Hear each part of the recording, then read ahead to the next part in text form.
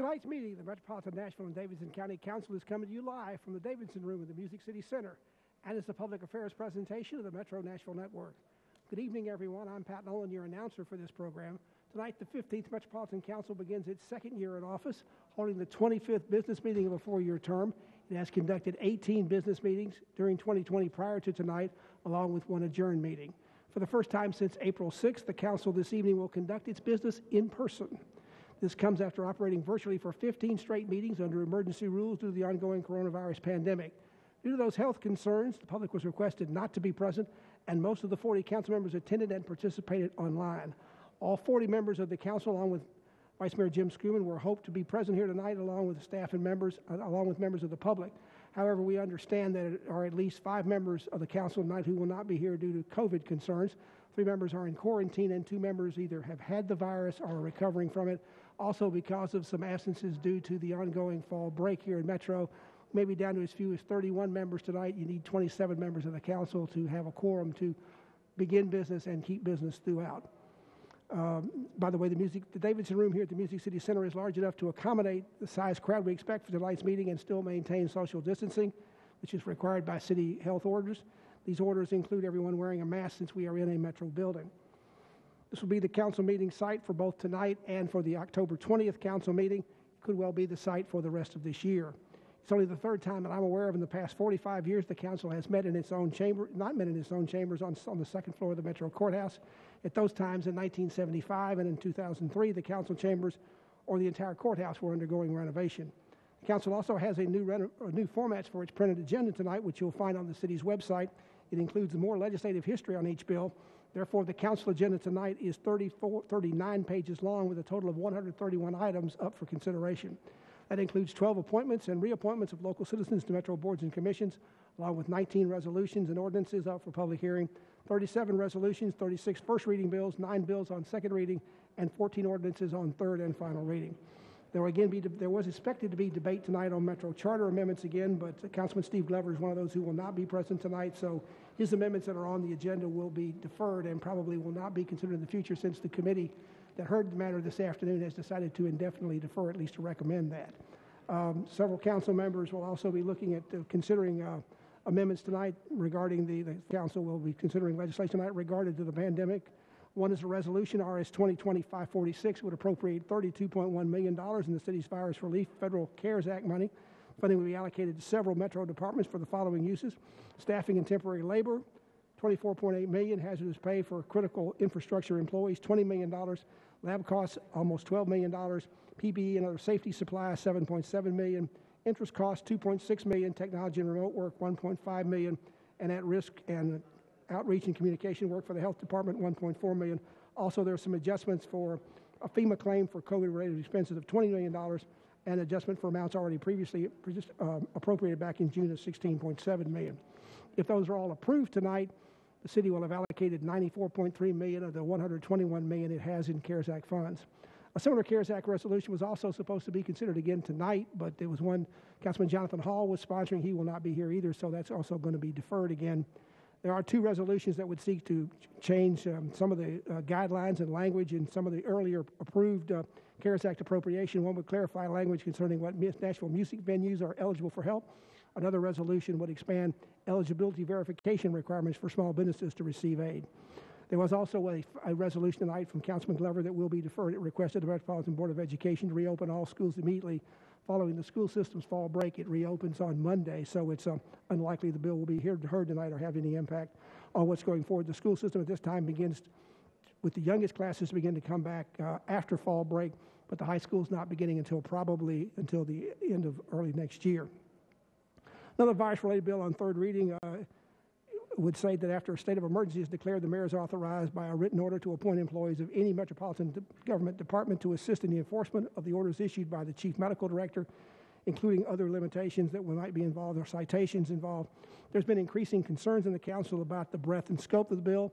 It was deferred at the last meeting 3 weeks ago, so the Cooper administration could be crafting further changes for it when it comes up on third reading tonight. Finally, on third reading, Bill BL 2022-426 is an ordinance that would create an extension for more funding for the existing property tax relief program. All persons who qualify for state property tax relief and whose income does not exceed a state-mandated cap of $30,700 annually are eligible. You can contact the Metro Trustee's Office for more details. This year, funding for the program has been increased from $3.9 million to almost $5.2 million. If you want to follow tonight's council meeting as it progresses, you can find the agenda online as well as the council staff analysis with explanations of the legislation. Just go to the Metro Council portion of the Nashville.gov website, then on to the Legislative Information Center. We'll also be placing the bill numbers of each bill on the screen when they come up for consideration so you can follow along and keep up with where we are on the meeting agenda. Let's go down to Vice Mayor Jim Schulman. He'll be gaveling tonight's council meeting to order shortly.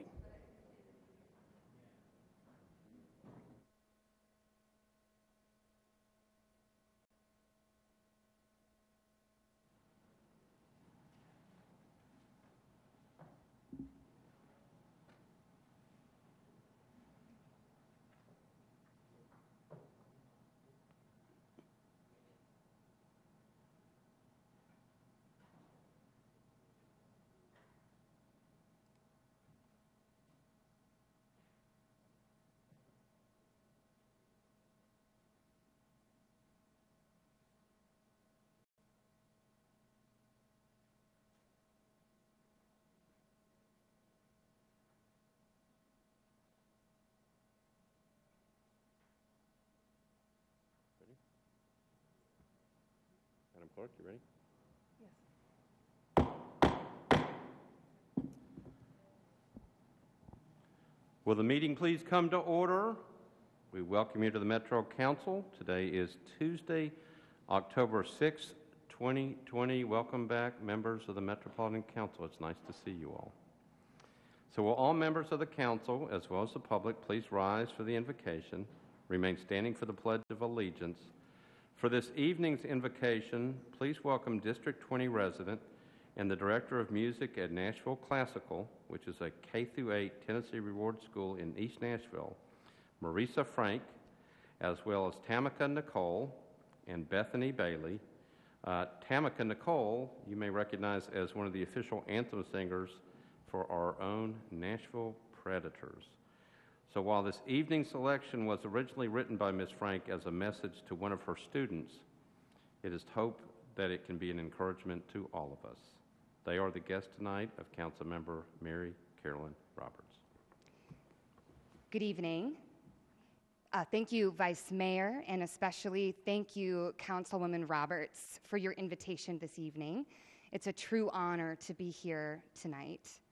The song we're about to share was inspired by the words of a 7-year-old little girl that, as a part of a songwriting unit in my music class, wrote about how she was ashamed for anyone to know her true life story. And at times, she felt like it was so difficult, she didn't know how to go on. I wrote this song with her as a reminder that even when times are trying, joy is right around the corner, and that our unique story is one we should always be proud to tell. With all the challenges we're facing in our world and in our communities, my hope tonight is that these words can be an inspiration for us all. This is called Your Story.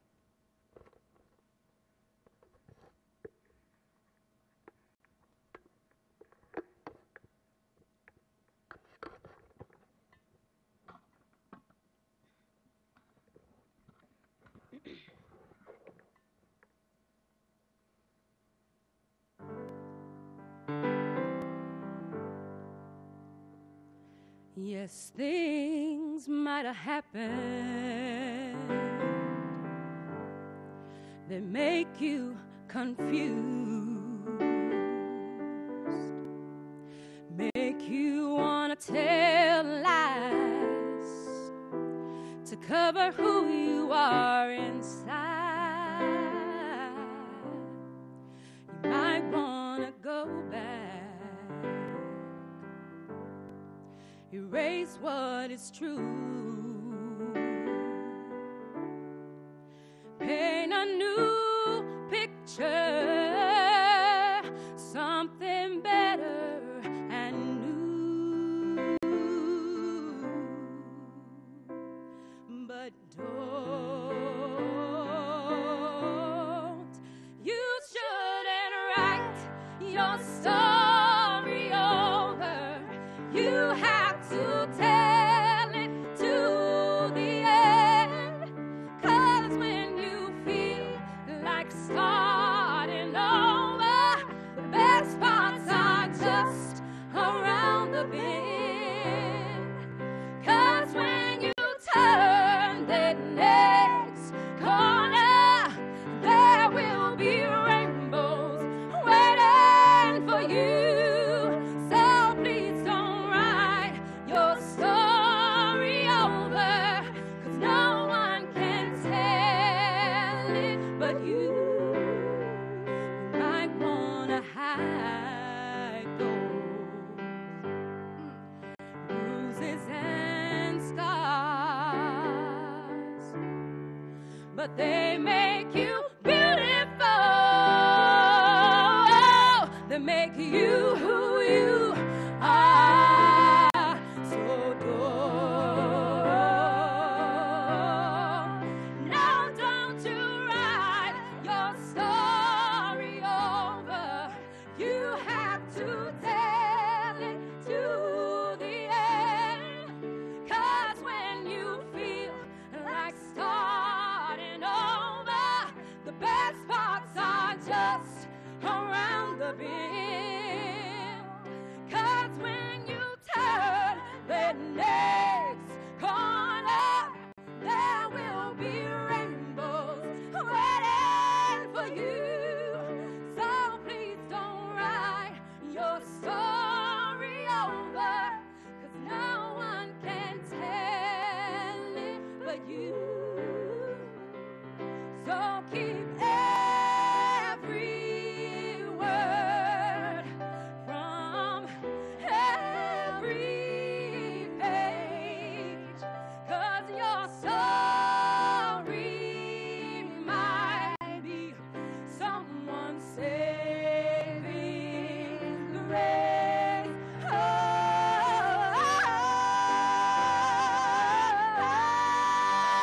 You gotta tell it all.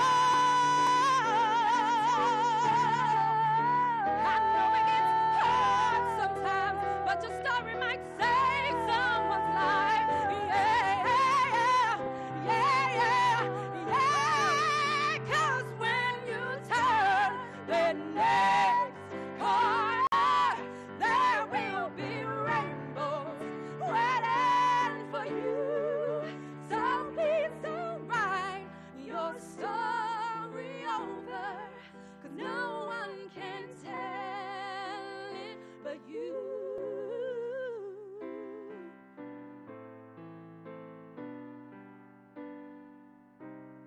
No one can tell it but you.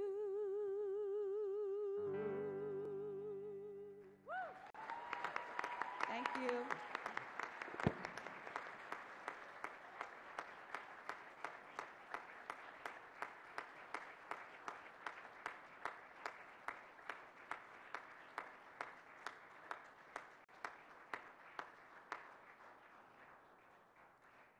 Thank you all so much. All right. I pledge allegiance to the flag of the United States of America and to the republic for which it stands, one nation, under God, indivisible, with liberty and justice for all. You all may be seated. Thank you. So without objection, we will suspend the calling of the roll and ask the clerk to record the names of those members present throughout the meeting. Is there a motion for adoption of the minutes? September 15, 2020. I heard a motion properly seconded. Without objection, the minutes of the meeting will stand approved as written. Madam Clerk, are there any messages from the mayor? No, Vice Mayor, there are no messages from the mayor. There are no messages from the mayor, but the mayor was in the back just a minute ago. He is still there, Mr. Mayor.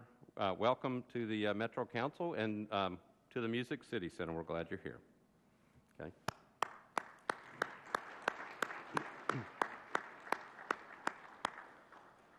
So, Councilmember Johnston, I believe we'll start with you. You're recognized for a motion on the rules.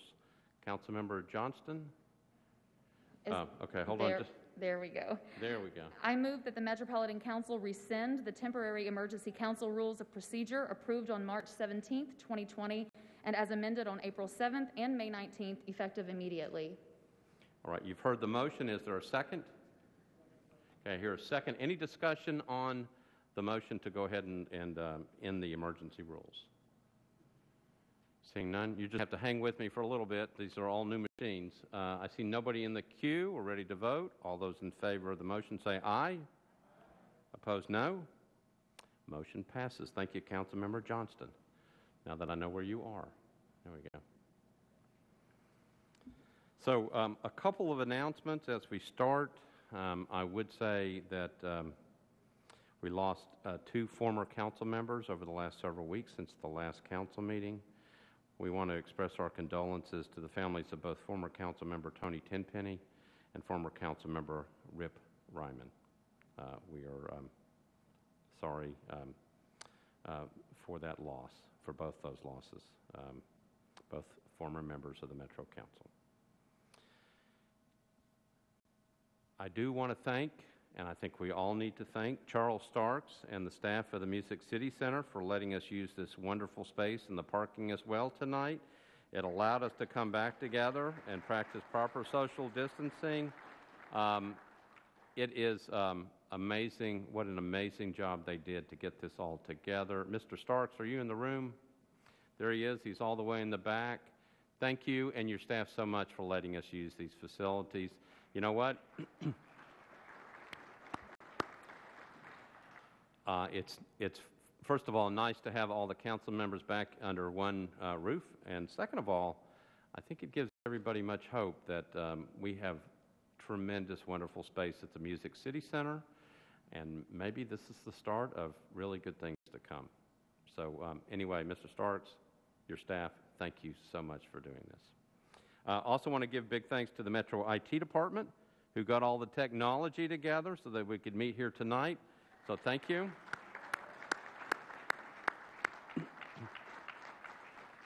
And also our own Metro Council staff and the clerk staff who also have put in a tremendous amount of time to get this thing together. So a couple of things. Please wear your mask in this facility. Remember to practice proper social distancing. If you need to speak, there are various microphones located around the room. You will just need to pick one. Please don't touch the podium or the mic if you can help it. If you do, there are disinfectant wipes around that you can clean. And again, because this is all new, I have to find you to be able to turn your microphone on. So I see where Councilmember Johnston is. She is in the right place because elections and confirmations are coming up, so I'll know where she is when it's time for her to speak. A couple of other things before we get started. You should notice in your amendments packet, suggested rule change by Councilmember Henderson. That will be up for review at the next council meeting. Correct, Mr. Cooper? That's correct. Last week, you were supposed to have completed your utility board training through the comptroller's office. Ms. Rose Hayes of our office knows who you are that didn't do it, so she will be reaching out to you if you haven't, along with any other trainings that you might need to take, all right? So just be aware. Now, so like last year, I will tell you that we had several study committees that we had. If you remember, I think we had 8. The 37208 committee, which is chaired by Councilmember Taylor, is still functioning.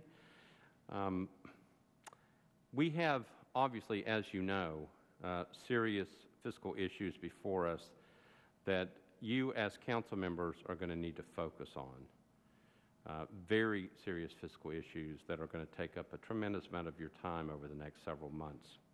But we also have a responsibility to keep focused on other city issues as well. So first, after the actions taken at the last council meeting, I will be appointing a special committee to review council benefits. As you may remember, that measure was deferred at the last meeting until March. If you're interested in serving on that committee, please let me know. There are also 5 special committees that I'm interested in creating in this, the second year of the council. Again, last year we had 8. Like last year, they will be made up of both council members and citizens. If you're interested in serving, please let me know. I'm going to quickly run through the 5, and then we will send them to you. I will let you know that these primarily came from citizens over the last several months who asked us to take a look at these as the Metro Council. Number 1, how do we utilize or better utilize current data on individuals coming through the prison system to determine how future funding could be redirected to help address the systemic needs of our communities? Repeat that again. How do we utilize or better utilize current data on individuals coming through the prison system to determine how future funding could be redirected to help address the systemic needs of our communities? Number 2, our nation, as you know, is terribly divided. How do we create civil conversations that include everyone, especially those with whom we do not agree, to find common ground to help the least of us? How do we reach those who do not have a voice? Number 3, public safety is one of the most important things that government does. What can we do, and what are other cities successfully doing that could improve Nashville's public safety? Number 4, strategic plans have shown to work with many organizations. How do we design a system where every Metro department creates a 5-year plan that is updated on a continual basis? Okay, and that would be working in conjunction with the finance department, because I believe they're working on something similar to that. And the last one, number 5, the experiences of a child's first 3 years of life have a tremendous impact on brain development. Disparities in affordability and accessibility of quality child care in Nashville contribute to the widening opportunity gap we see in our city and across the country. Understanding the current financial constraints that the city is under, is there a way to develop a network of early education centers in child care deserts using existing underutilized locations in Nashville, such as churches with child care rooms used only on Sundays, to serve low-income families at no cost? So those 5 issues were given to me in part by citizens in Nashville who are concerned about certain things that are going on and would like us to take a look. We will send these questions out, and we will start appointing council members who are interested in serving on these committees. If you're interested, let me know. And if you know of citizens who are interested in these topics, please let me know that as well. One last thing. We have 2 vacancies on the Health and Educational Facilities Board, which pursuant to state law is to be filled by the Metropolitan Council. I believe you may have a notice on your desk. This vacancy is the result of the expiration of the terms of Mr. Richard L. Brown and Mr. Robert Perry on September 30th, 2020. Each individual selected will serve a 6-year term, which will expire on September 30th, 2026. Procedure for filling this vacancy is set forth in Council Rule number 50. Time frame for this process will be as follows. Members of the council will be called on to make nominations at the next regular council meeting on October 20th, 2020 to fill the vacant seat. Nominees must complete a questionnaire and submit it to the clerk no later than noon on Thursday, October 29th, 2020. Any nominee who fails to submit a questionnaire to the clerk by this deadline shall be deemed to have withdrawn his or her name from nomination. Nominees will be notified to meet with the Council Rules Committee on Thursday, November 5th, 2020. Excuse me, an election to fill a seat will be conducted at the council meeting on that evening. Any nominee who fails to appear before the Rules Committee on November the 5th shall be deemed to have withdrawn his or her name from nomination. I believe, again, that you have that memorandum on your desk. If there are any questions, you can reach out to Mr. John Cooper of our staff. So we are now ready to proceed to elections and confirmations. Councilmember Johnston, is there a report from the Rules Committee?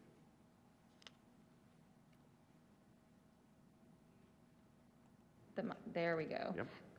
Yes, we, Rules, Elections and Confirmations reviewed a number of appointments and reappointments. There were several that were unable to attend today, and so those will be deferred. They are the appointment of Ms. Fatima Ali for a term expiring February 2nd, 2023 for the Action Commission, Ms. Gina Emanuel for a term expiring September 17th, 2025 for the Metropolitan Housing Trust Fund Commission, Mr. Shannon Sanders for a term expiring June 30th, 2023 for the Tourism and Convention Commission, Ms. Sue Palmer, Ms. Jessica Powell, and Ms. Mona Lisa Warren for a reappointment, term expiring October 10th, 2022 for the Transportation Licensing Commission. Those will be deferred for one meeting, so I move for approval of a deferral for one meeting.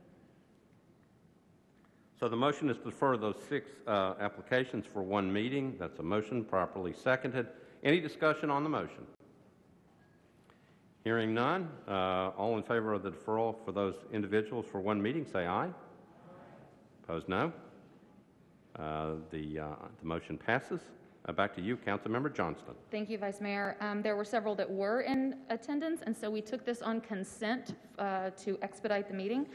That's the appointment of Mr. Kevin Warner for a term expiring March 6, 2022 for the Action Commission, the reappointment of Mr. John Landers for a term expiring June 30th, 2023 for the Auditorium Commission, the appointment of Ms. Nora Bykestra for a term expiring September 30th, 2024 for the Convention Center Authority, the reappointment of Ms. Kay Bowers for a term expiring November 5th, 2025 for the Metropolitan Development and Housing Agency, the appointment of Ms. Mary Griffin for a term expiring July 18th, 2025 for the Transit Authority, and Mr. Patrick McNally, a reappointment for a term expiring October 10th, 2022 for the Transportation Licensing Commission, and I would move approval. All right, so you've heard the motion, properly seconded. Any discussion on the motion? Seeing nobody in the queue, we're ready to vote. All those in favor of the motion say aye. Aye. Opposed, no. Motion passes. So we have got, Councilmember Johnston, let me make sure I've got this right. For the Action Commission, the appointment of Mr. Kevin Warner. For the Auditorium Commission, the reappointment of Mr. John Landers.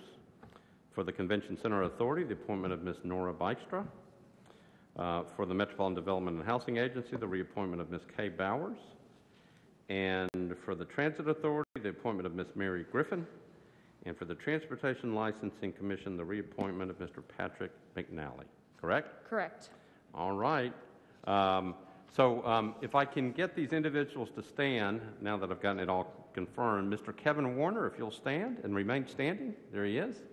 Mr. John Landers. Ms. Nora Bykestra.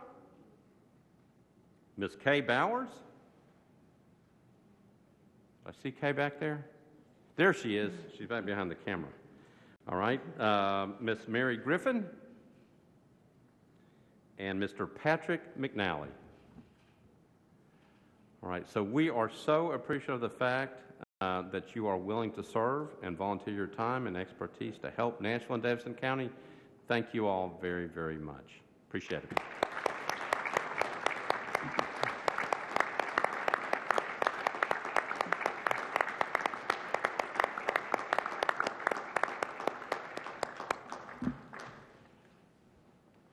All right, you are welcome to stay and stay with us, or you can leave if you'd like. All right.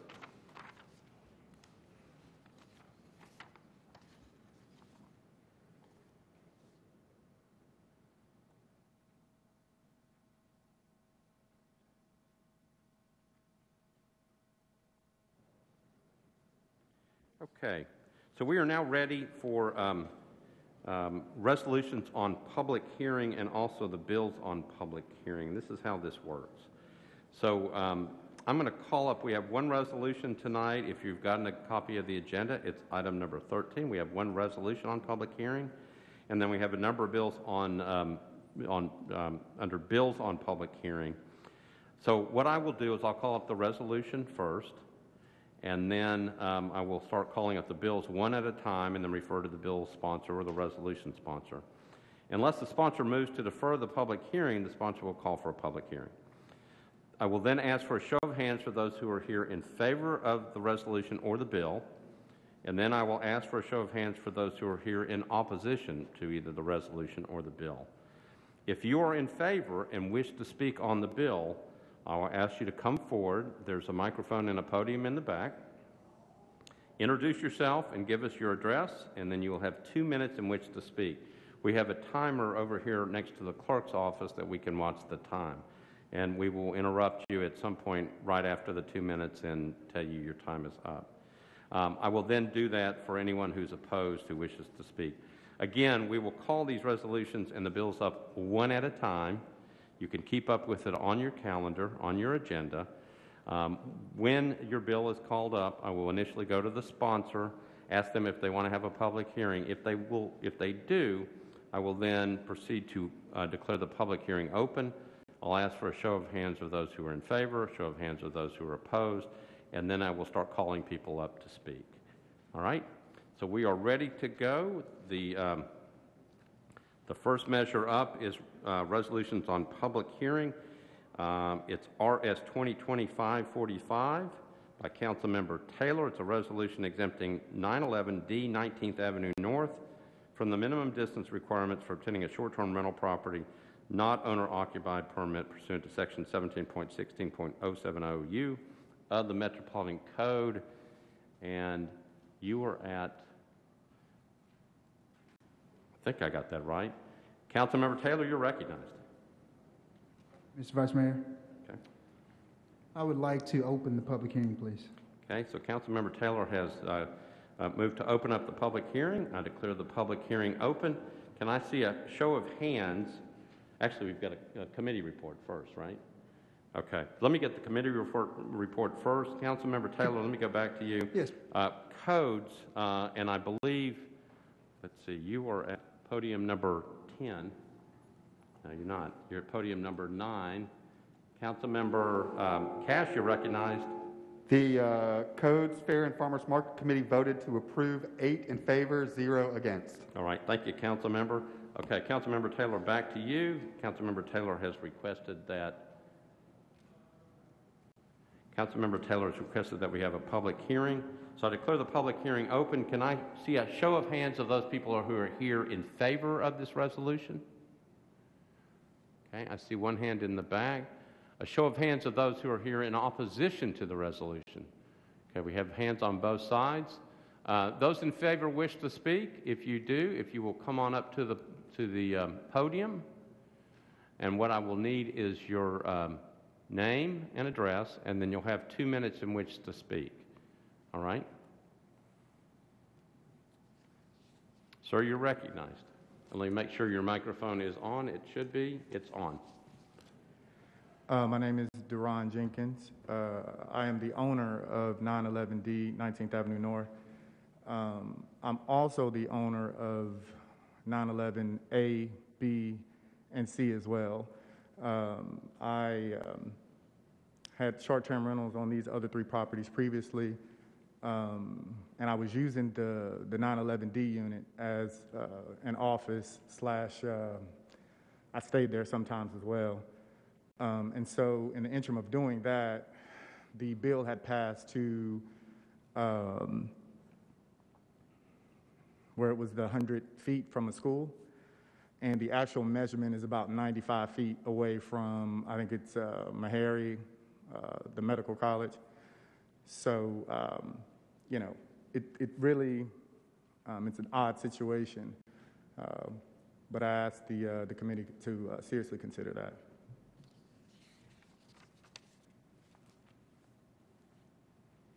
All right, thank you.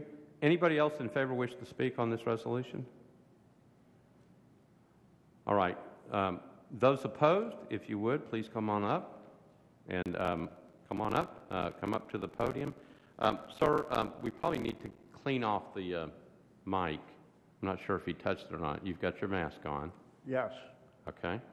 All right. So if you would give us your name, address, and then you've got 2 minutes in which to speak.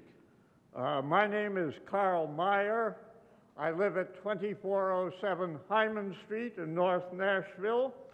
I am the co-owner, joint owner with my partner Pam Bazia, who is here, of a house at 1827 Morena Street, which is about 1 block from this property.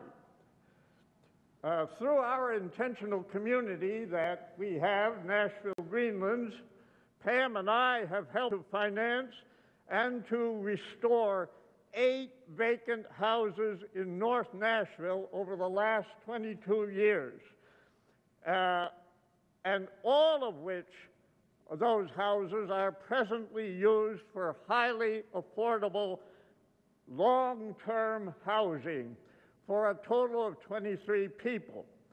There is an urgent need for more affordable housing, rental housing, especially in North Nashville. Meanwhile, many hotels in Nashville are only partially booked at present. It is unthinkable to permit residential properties potentially available for long-term rental in our neighborhood or anywhere in Nashville to be converted to low-cost hotel accommodations for tourists, merely to generate higher profits for non-resident owners. Non-resident owners can still make money with long-term rentals. Investors are coming from all over the country to buy up our houses for long-term rentals in Nashville. So we are strongly opposed to the approval of this resolution. Thank you. Thank you. Anybody else wishing to speak in opposition? All right, seeing none, declare the public hearing closed. Councilmember Taylor, you are recognized.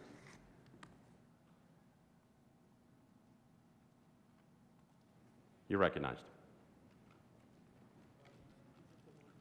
Oh, wait a minute, you're the one in front of it? Yes. Quit changing the microphones. All right, we're here. All right, Thank you're you. recognized. So, colleagues, I have introduced this resolution. One of the main reasons that I've introduced this resolution to pass tonight is that when the bill was passed for 100 feet from a school, when I looked into this, that school happened to be Meharry Medical College, which is a postgraduate professional school. And I feel very comfortable for this property to be listed as a short-term rental, with it being so close again to Meharry as a postgraduate school. So I'd ask for you to support this as we move forward. Thank you. All right, thank you. So you want a motion to approve? Motion to approve. Thank you. All right. So Councilmember Taylor has moved to approve this resolution, properly seconded. Any discussion on the resolution? All right, seeing none, we're ready to vote. All those in favor of the resolution say aye. Aye. Opposed, no.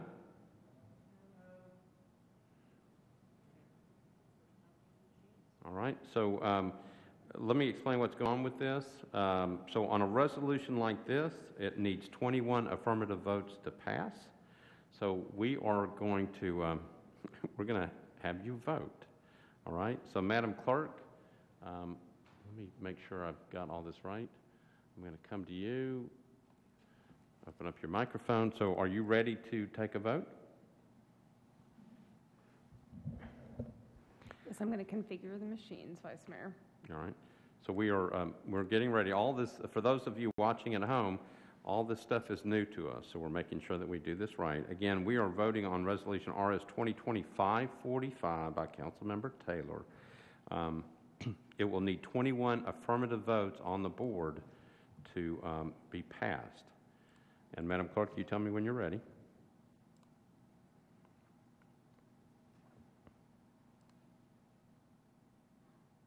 Thank you, Vice Mayor. I'm able to open the machines anytime you instruct. All right. So again, if you're in favor of Resolution RS 2020-545, you'd vote aye. If you're opposed, you'd vote no. Madam Clerk, open up the machines.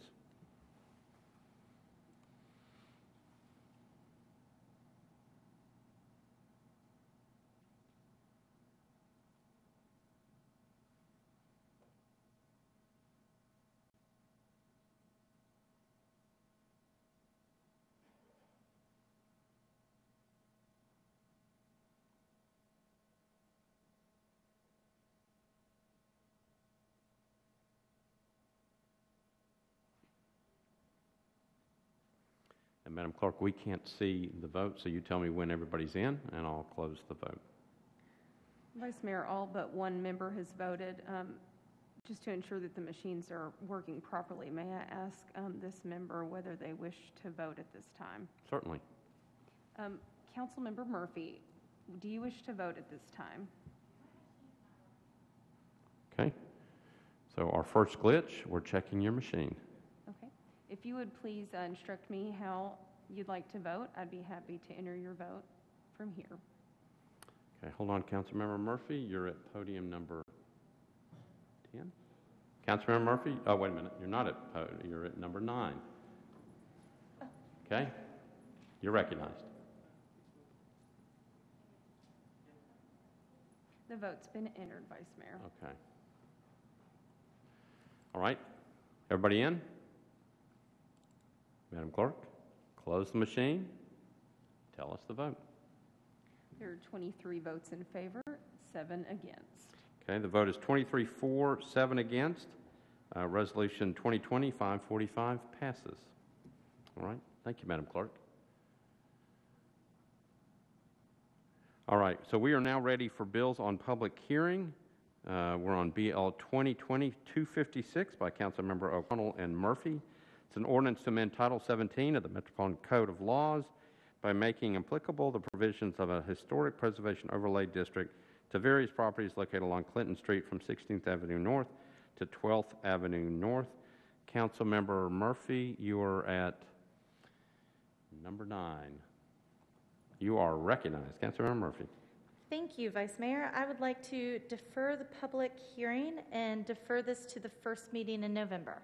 All right, so the motion is to defer, not have a public hearing tonight, is to defer the public hearing and move the bill to the first meeting in November. That's the motion, properly seconded. Any discussion on that motion?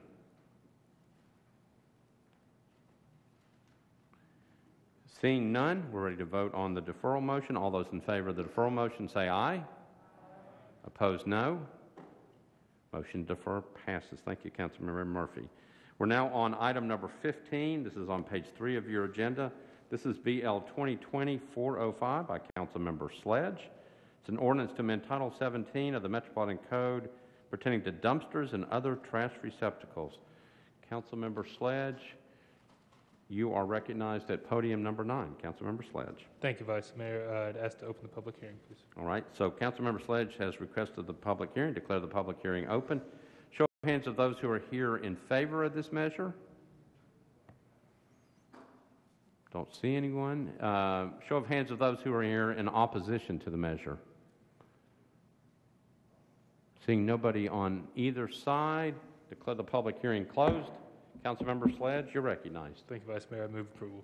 Okay, so Councilmember Sledge has moved approval of this bill on public hearing, properly seconded. Any discussion on the bill?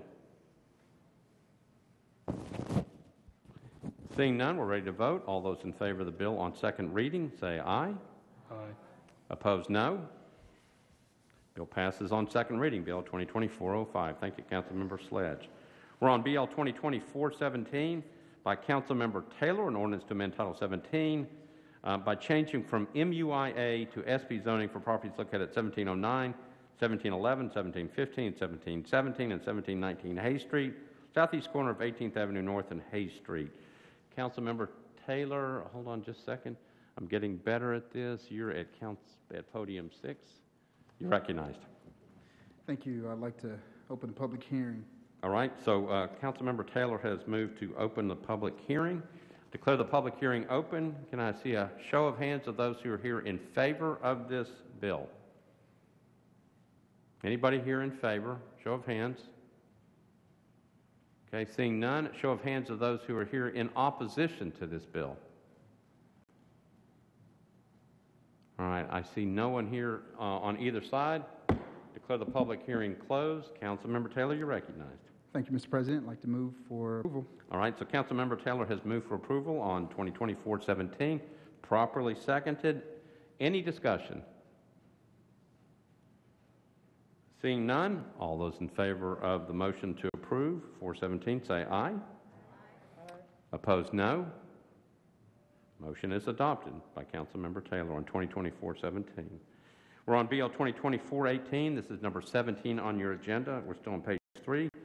Councilmember Hall, ordinance to amend Title 17 by change from SP and RS15 to SP zoning for properties located at 4269 Ashland City Highway and Ashland City Highway unnumbered. And I believe Councilmember Hall is not here. All right, and no one else signed on to the bill, so it will be deferred to the first meeting in November, to the first public hearing in November. All right? Bill automatically goes to the first meeting in November. We're on item number 18. This is on page 4. This is BL 2020-419 by Councilmember Welsh. An ordinance to amend Title 17 by changing RS5 to RM20A NS zoning for properties located at 327 and 331 Whitsett Road. It's approximately 150 feet east of Nolensville Road. It's 0.53 acres. And Councilmember Welsh, you are at podium number 5. There you go. You're recognized. Thank you, Mr. Vice Mayor. I would like to open the public hearing. Okay, declare the public hearing open. Show of hands of those who are here in favor of this bill. Anybody here in favor of this measure? All right, seeing none. Show of hands of those who are here in opposition to this measure. Seeing none, declare the public hearing closed. Councilmember Welsh, you're recognized. Thank you, Mr. Vice Mayor. Move to approve. Okay, Councilmember Welsh has moved to approve. Properly seconded. Any discussion on the motion? Seeing none, all those in favor of the bill on second reading say aye. Aye. Opposed, no. The bill passes on second reading. Thank you, Councilmember Welsh. We're on number 19, Bill 2020-435 by Councilmember Sledge and O'Connell. It's an ordinance to amend Title 17 of the Metropolitan Code by extending the urban zoning overlay district for various properties located along Murfreesboro Pike from Donaldson Street to Interstate 24 north of Woody Crest Avenue. Councilmember Sledge, you are recognized. Thank you, Vice Mayor. Asked to open the public hearing. Okay, declare the public hearing open. Show of hands of those who are here in favor of this measure. Okay, I see a hand in the back. Show of hands of those who are here in opposition to this measure. All right, those in favor wish to speak? Sir, do you wish to speak, or are you good? I see a good sign. There you go. Thank you. So declare the public hearing closed. Councilmember Sledge, you're recognized.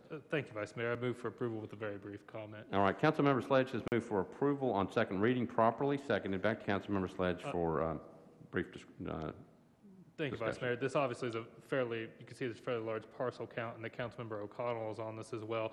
This expands, as it says in the summary, expands the UZO down Murfreesboro Pike. This brings Murfreesboro Pike in the areas in District 17 and 19 in line with the other pikes in the county in the UZO, and this will allow those properties to take advantage of the parking minimums that we took care of earlier this year. So with that, I would renew my motion. Okay, Councilmember Sledge has renewed his motion. Again, it was properly seconded. Any discussion?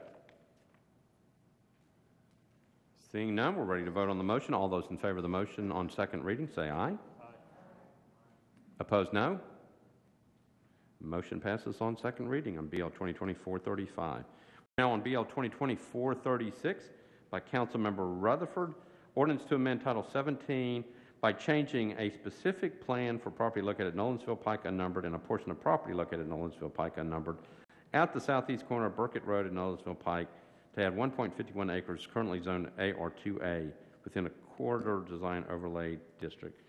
Councilmember Rutherford, you are at podium number 3. You're recognized. Thank you, Mr. President. I wish to open the public hearing. Okay, so Councilmember Rutherford has moved to open the public hearing, declare it open. Show of hands of those who are here in favor of this measure. All right, show of hands of those who are here in opposition to this measure. I see one hand in the back. Would you like to speak? If so, come on up. You'll be at this podium.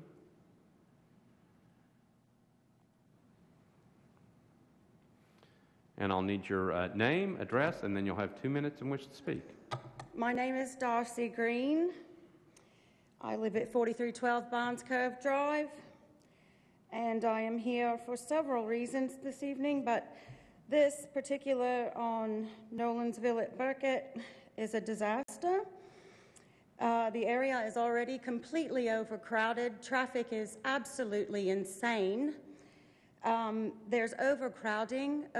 You all have approved far too many multiple residential places, apartments, things like this. You've got to do something to slow down the growth in specific areas so that the city continues to be a fun and manageable place to live. You all have to start thinking about the people that already live here and not about the money that you're going to make from developments, which we're losing anyways because people are leaving like they're leaving New York and California because of these proposed taxes, mask mandates, and corona lockdowns. This is getting ridiculous. You all need to start speaking for the people that you represent, which you're not doing. It's a disgrace. All right, thank you for coming. Anybody else wishing to speak in opposition to this measure? Seeing none, declare the public hearing closed. Councilmember Rutherford, I'm coming back to you. All right, you're recognized. Councilmember Rutherford. Yes, I'd like to move approval with a brief comment. Okay, so Councilmember Rutherford has moved approval, properly seconded. You do have a substitute. Yes, I'd like to move the substitute, please. Okay. So Councilmember Rutherford has moved the substitute, again, properly seconded. Do you wish to explain what the substitute does? Or I can refer to Mr. Cooper. Refer to Mr. Cooper. All right. Hold on just a second. I believe it just changes out the SP plan, updates the SP plan. I'm looking over to the planning table to see if that's accurate. Yes, it adds some conditions to the plan. Okay. Or to, yes. Okay.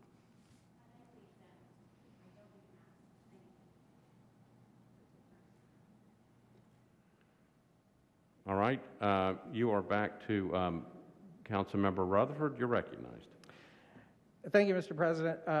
This basically adds a small parcel to an already approved project there in the area, so this isn't really a new project per se, so it's not adding anything additional to the area than what's already there. And I would point out that in terms of the concerns raised, there is a long-range plan that's already in the works by the state of Tennessee, DOT, expanding Nolensville Road through the area, which is going to vastly improve the traffic in the area. And so with that, I renew my motion to move approval. Okay, so Councilmember Rutherford has moved approval of his substitute. Again, it was properly seconded. Any questions about the substitute?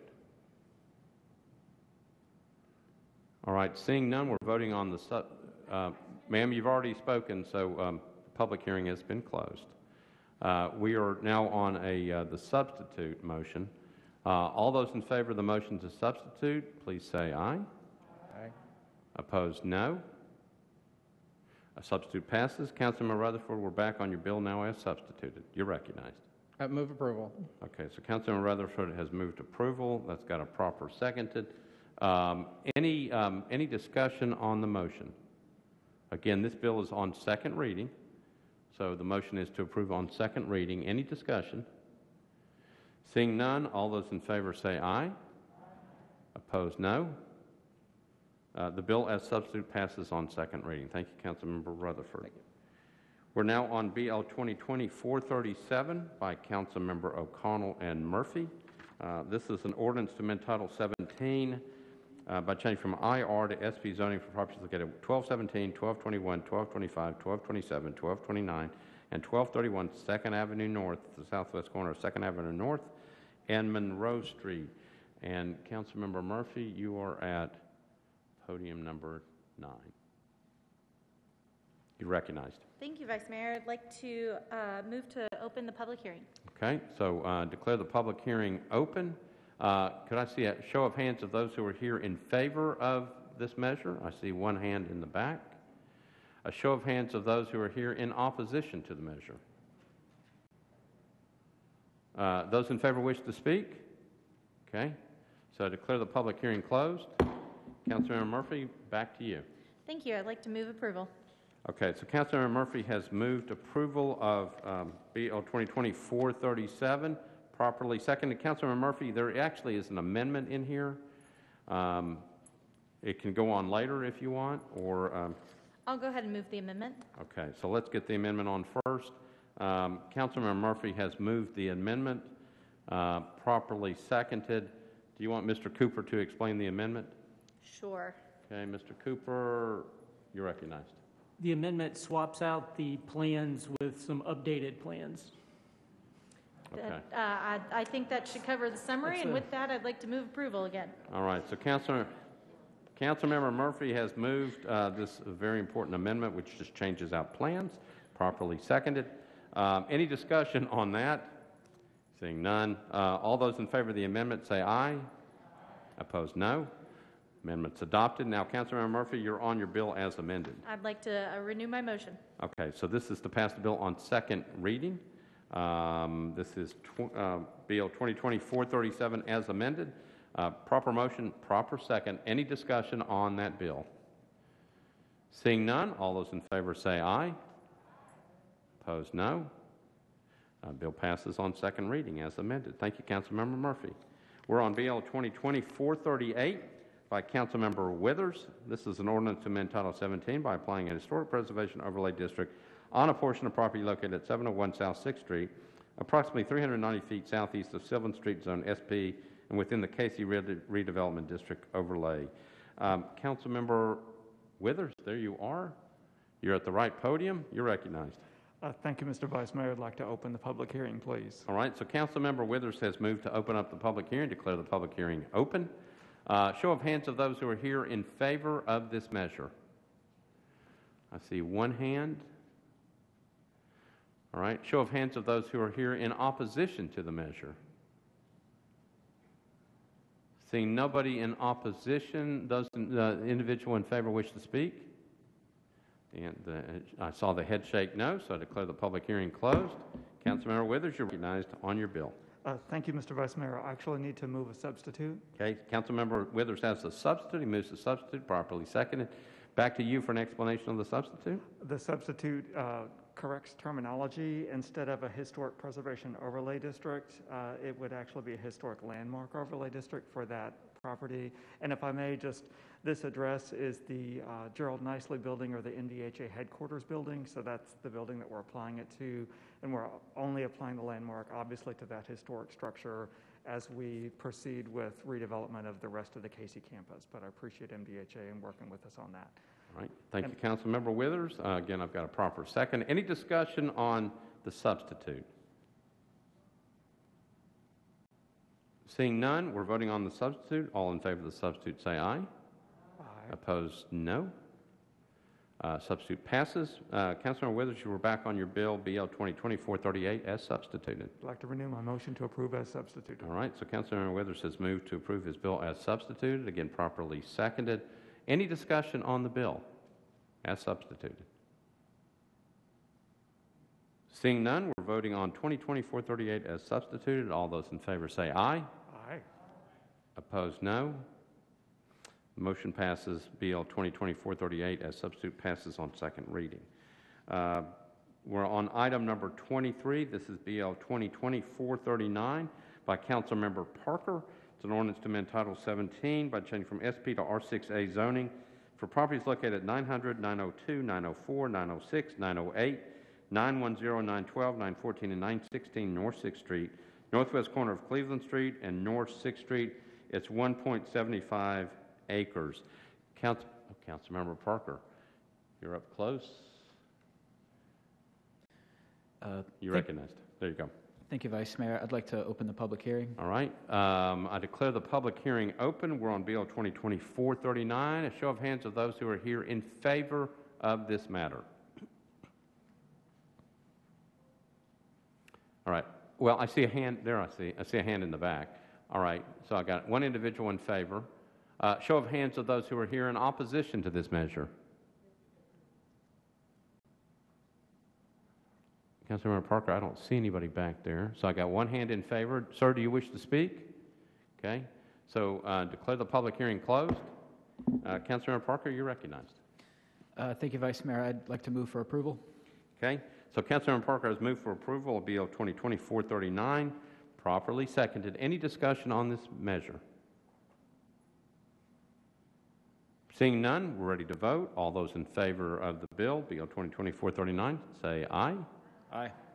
Opposed, no. Bill passes on second reading. Thank you, Councilmember Parker. We're now on item number 24, BL 2020-440, by Councilmember O'Connell and Murphy. It's an ordinance to amend Title 17 by amending a specific plan located at 1324 2nd Avenue North at the southeast corner of 2nd Avenue North and Taylor Street, zone SP 4.82 acres. Councilmember Murphy goes back to her favorite microphone.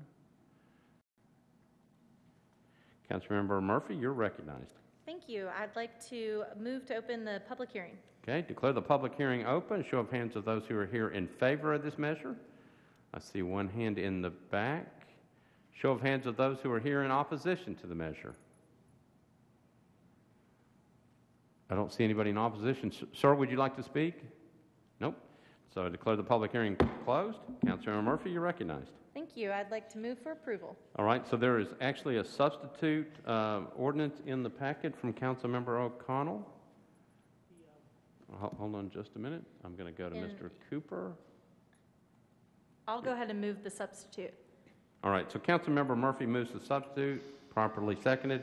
Mr. Cooper, explanation of the substitute. The substitute can add some language concerning the pedestrian bridge. It would add a requirement that they continue to work with Metro Parks on the final design of the pedestrian bridge, and requires that the pedestrian bridge remain open to public access even though it's privately owned. All right, so you've heard an explanation of the substitute. Councilmember Murphy has moved the substitute. Questions about the substitute? All right, seeing none, we're on the substitute. All those in favor of the substitute say aye. Opposed, no. Substitute passes. Councilmember Murphy, you're on your bill now as substituted. Thank you. I'd like to move for approval. All right, so Councilmember Murphy has moved for approval of 2020-440 as substituted. Again, properly seconded. Any questions regarding the bill as substituted? Seeing none, we're ready to vote. All those in favor say aye. Opposed, no. The bill BL 2020-440 as substituted passes on second reading. We're on item number 25, BL 2020-441 by Councilmember Rosenberg.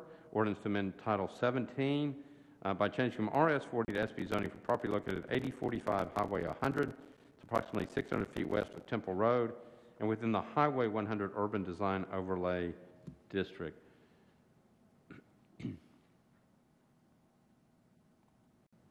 Councilmember Rosenberg, you're recognized. Thank you, Mr. President. Let's move, open the public hearing, please. Okay, declare the public hearing open. Could I see a show of hands of those who are here in favor of this measure?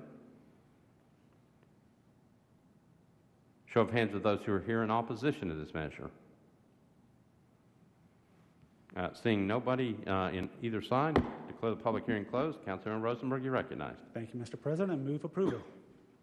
Councilmember Rosenberg moves for approval of BL 2020-441 on second reading, properly seconded. Any discussion? Seeing none, we're ready to vote. All those in favor of 2020-441 on second reading, say aye. Opposed, no. Bill passes on second reading, BL 2020-441. Thank you, Councilmember Rosenberg. We're now on BL 2020-442 by Councilmember Parker. And I can take this, I believe, with BL 2020-446 without objection. So I'm going to read the captions together. This is an ordinance to amend Title 17 by canceling a portion of a Plan Unit Development Overlay District for a portion of property located at 515 Foster Street at the eastern terminus of Marina Street and along Ellington Parkway. Its own IR is 1.13 acres. And then I've got BL 2020-446, also by Councilmember Parker. This is an ordinance to amend Title 17 by changing from IR to SP zoning for properties located at 515 and 516 Foster Street at the eastern terminus of Foster Street and partially located within a planned development overlay district.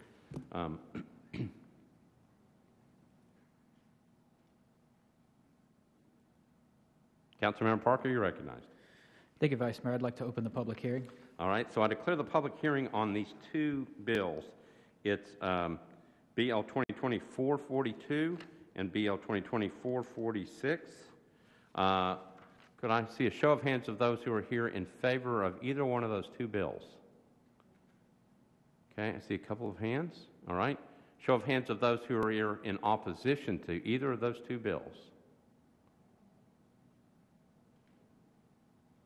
Seeing none, those in favor wish to speak? If you do, you're welcome to come up. I see people not coming up, so the answer is no. Declare the public hearing closed. Councilmember Parker, you're recognized on the two bills. Thank you, Vice Mayor. I'd like to move both for approval. All right, so I've got a motion to approve on second reading on BL 2020-442 and BL 2020-446. Properly seconded. Any discussion on the bills? Seeing none, we're ready to vote. All those in favor say aye. Aye. Opposed, no. Both those bills pass. Thank you, Councilmember Parker. Thank you, sir.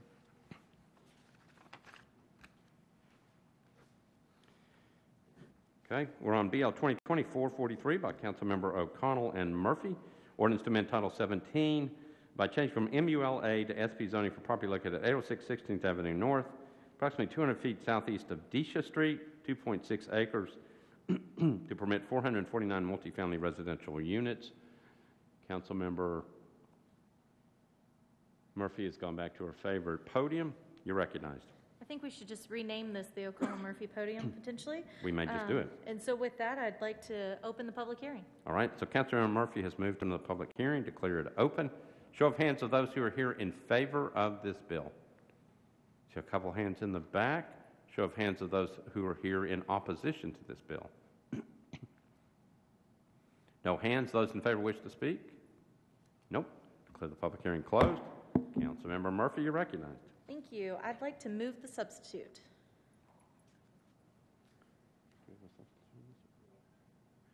All right. So Councilmember Murphy has moved the substitute, properly seconded. Back to Mr. Cooper to explain the substitute.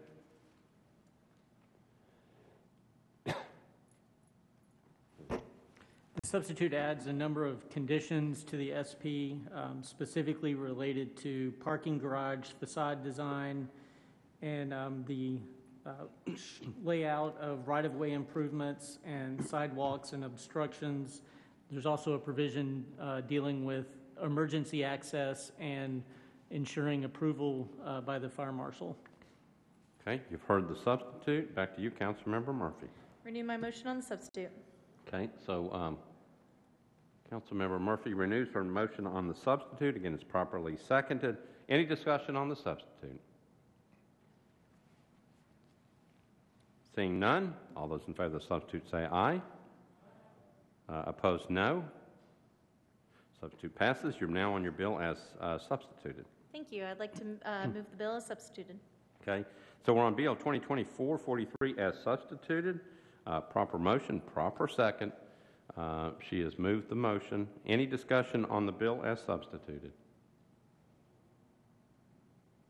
Seeing none, we're ready to vote. All those in favor of 2020-443 as substituted say aye. Opposed, no.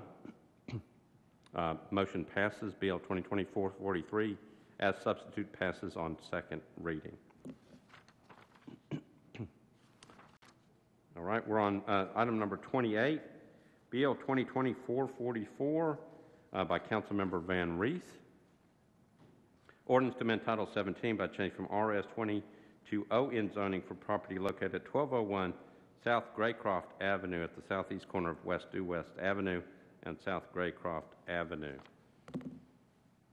There she is. Testing. There you go. There you go. Just wanted to break in this podium over here.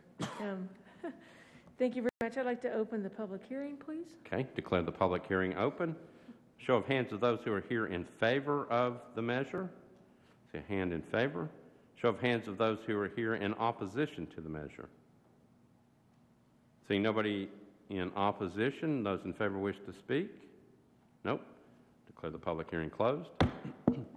Councilmember Van Rees, you're recognized. Thank you very much. With that, I move approval.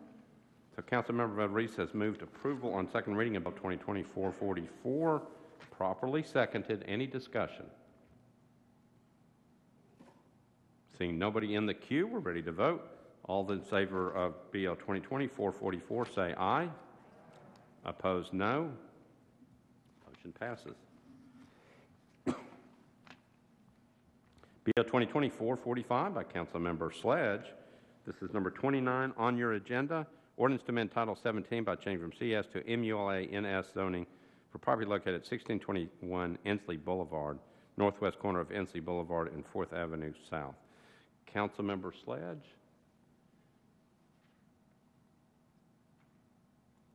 You're recognized. Thank you, Vice Mayor. Please open the public hearing. Okay, declare the public hearing open. A show of hands of those who are here in favor of the motion. Okay, see a number of hands. A show of hands of those who are opposed to the bill. See nobody in opposition. Those in favor wish to speak. Okay, declare the public hearing closed. Councilmember Sledge, you're recognized. Thank you, Vice Mayor. Move approval.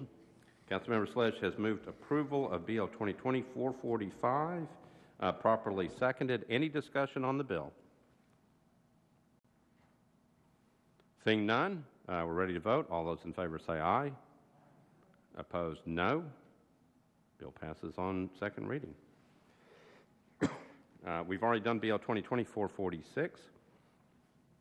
We're now on item number 31, Bill 2020-447 by Councilmember Hager. It's an ordinance to amend Title 17 by changing from AR2A to CS zoning for a portion of the property located at 4000 Andrew Jackson Parkway. Northern corner of Andrew Jackson Parkway and Old Hickory Boulevard is 3.24 acres. Councilmember Hager, you are recognized at podium number 5. Thank you, Vice Mayor. Move to open the public hearing, please. Okay, declare the public hearing open. Show of hands of those who are here in favor of the measure. Okay, see hands in favor. Show of hands of those who are here in opposition to the measure. See hands in opposition. Those in favor wish to speak, if you would come forward. State your name, address, and then you have 2 minutes in which to speak. You're recognized. Mr. Vice Mayor, members of the Metro Council, my name is Sean Henry, 315 Dedrick Street. Appreciate you accommodating us here in person this evening. This is much better than trying to talk to you through a video screen or a telephone, so we appreciate that. I'd like to file for the record, if I may, a letter from my client, Racetrack Petroleum. Racetrack is in Middle Tennessee trying to open up quite a few convenience stores throughout Middle Tennessee. They've got one approved in the Madison area. If you've had a chance to visit one, I'm sure that it's a convenience store like no other that you've been to. But I'd like to offer this for the record, if I may. It addresses, for your information, the quality, the caliber of the business that they are, and importantly, it also addresses their communications with the current tenant on the property, which is a driving range, and they're doing their best, as you will hear in a moment, to accommodate the continued operation of that driving range. But if not, what's important here is this rezoning is only 25% of the site. So only 25%, three and a quarter acres, is being rezoned for commercial service to allow the development of this convenience store. The remainder of the property is 75% of the area, and that's going to remain open space. It's agricultural zoning, it's floodplain zoning, and it's going to remain available for recreational use. So my client fully intends to accommodate continued recreational use on the remainder of the property that they're not rezoning. The Planning Commission has approved this unanimously. There was a public hearing held. There was a deferral for further communications. Those communications were had, and the Metro Council unanimously approved it. So we appreciate the leadership that Councilman Hager has extended here. There's been quite a bit of activity on Facebook and things like that, as you can imagine. But Mr. Hager's very tuned in to what's been transpiring there in the communication. We appreciate his leadership, and we ask for your support to approve it on second reading. Thank you. Do you have? Thank you. Mr. Henry, you need to pass that in. Looking for the sergeant at arms. Here she comes. Thank you. Here she comes. She's right over, coming over to your right.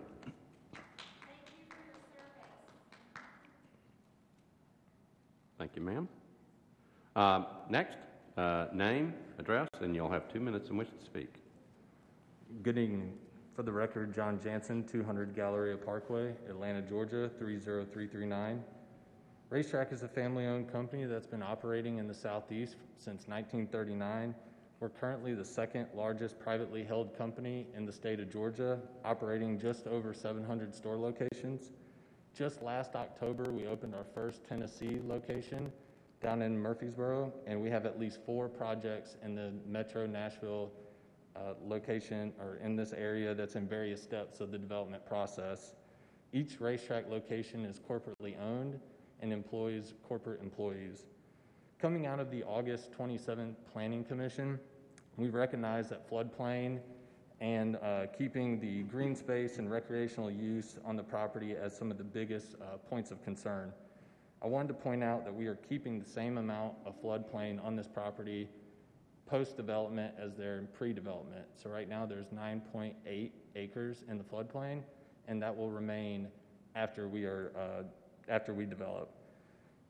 As it relates to the recreational use, we have been working with the current tenant to explore ways in which we can keep them on the property and operating after we have developed as well. So we feel like we can reach an agreement there. So we have been working on ways to keep them on the property post-development as well.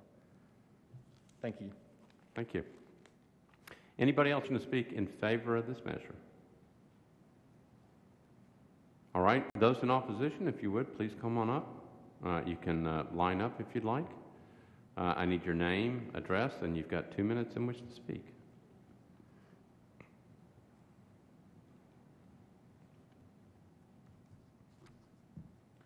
My name is Mary Cruz. I live at 6060 Hagers Grove Pass, Hermitage, Tennessee. Larry may have owned that land previously. I'm not real sure. Anyway, I'm speaking on behalf of many people who live, work, shop, and play and drive in this area, and they're opposed to this plan to put a large fuel center there with 20 gas pumps, a market, coffee cafe, and beer sales. Why is this rezoning request a horrible idea and not fair to our community? Number one, crime. The property is situated right after the highest crime stretch in Hermitage. It's a stretch of 2.5 miles. And some of the nicknames for this stretch of crime are Drug Alley, Robbery Row, Tragedy Trail, and several others. And it is a fact that fuel centers lend themselves to crime and constant police protection. And thank you, Vice Mayor Schulman, for establishing a committee for safety, and I hope you'll come see us first out in our area. The fuel center right before this property, the MNPD activity reports for the past 20 months indicate 344 transactions, whereas the number of transactions on the property that's being proposed for rezoning during the same period had 3 transactions. It is not fair to our community or our police officers to deliberately cause an increase in crime. Metro Council, you can decide to extend this stretch of crime or stop it right there. All right, ma'am, I need to get you to finish up. Your 2 minutes are up. Okay, let me finish up. Traffic. A large fuel center at this already busy intersection will greatly increase traffic and traffic accidents. The last traffic study was conducted 15 years ago. New apartments and other establishments have added over 1,000 people and their cars just in the last year and a half. Community needs. Property owners have every right to sell their property. But it's up to the Metro Council to ensure that these new developments are good for the overall community rather than degrading. All right, so again, your 2 minutes are up. I just need to ask you to stop. Okay. Okay. Now, Vice Mayor Schulman, you did tell me that I could read just a couple comments from other people that couldn't be here. So what has to happen is that you're supposed to turn them into the sergeant at arms, and then they'll become a part of the record. Yeah, I have them to turn over. Okay, so she's right here. She's coming up to get them. Oh, well, I have her copies in my briefcase. Okay, she can get them from you. Yeah, I'll get them to you in just a second. Okay. Oh, I can't do for the other people? Yeah, you can't read for the other people. Oh, I can just hand them in. That's right. You hand them in. Oh, I thought I was able to speak for them. Thank you very much. No, thank you for being here. I appreciate it. Make sure you hand it to the sergeant at arms, okay?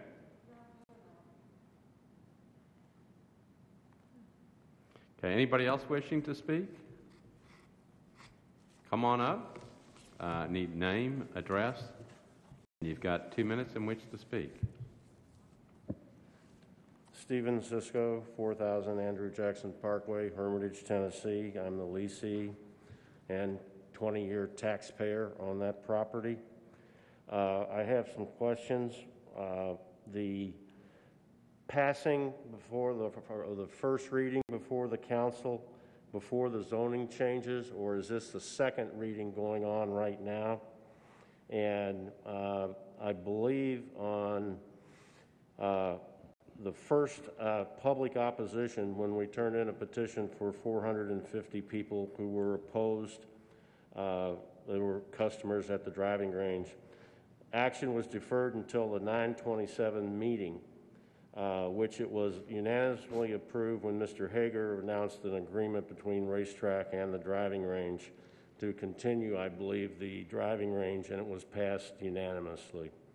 No financials have been discussed, no financial impact on the owners to move the infrastructure or anything like that has been finalized to this date. Our concerns are a loss of the floodplains in the areas will cause greater flooding. Old Hickory Boulevard won't be closed for 18 hours like it was in 2010 when the floodplain on Buffalo Wild Wings, Burger King, and Tire Discount across the street was a similar floodplain. I understand this is not being filled in, but my concern is will further commercialization eventually eliminate a 100 to 500 year floodplain. You can't fool Mother Nature. 2010 was our first warning in Hermitage. That I appreciate the opportunity to speak. This is a nice recreational area, which I am appreciative of the racetrack people saying that they wish to continue. However, the financial impact on us may or may not be devastating. So that's my opposition. Thank you, sir. Someone else wishing to speak? Okay. Yes, ma'am.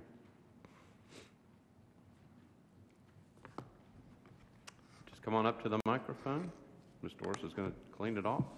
You got 2 minutes, just your name, address, and then you'll have 2 minutes in which to speak. Thank you. Hi, my name is Sandy Cisco.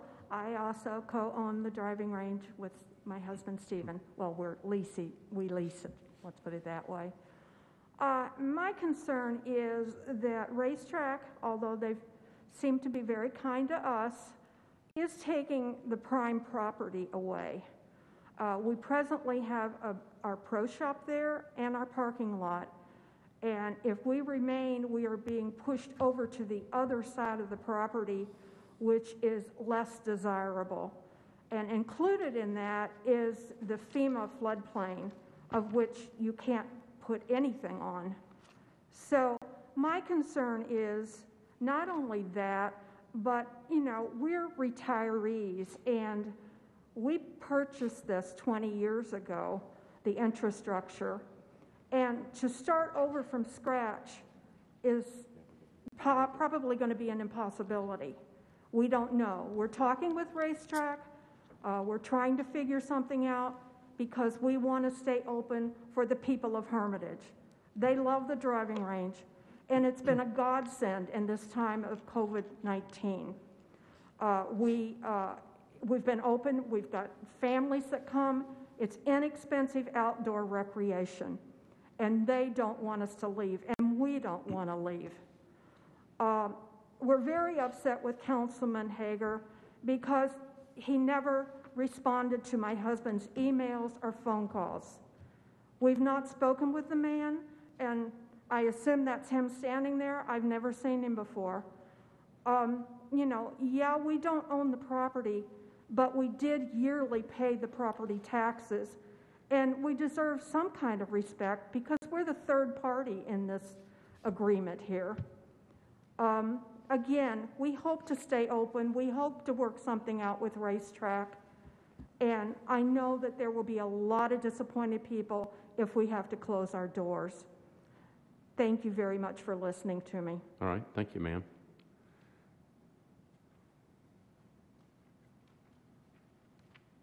Ms. Green, you're recognized. I just need your name again and your address. Darcy Green, 4312 Barnes Cove Drive, Nashville, Tennessee 37211.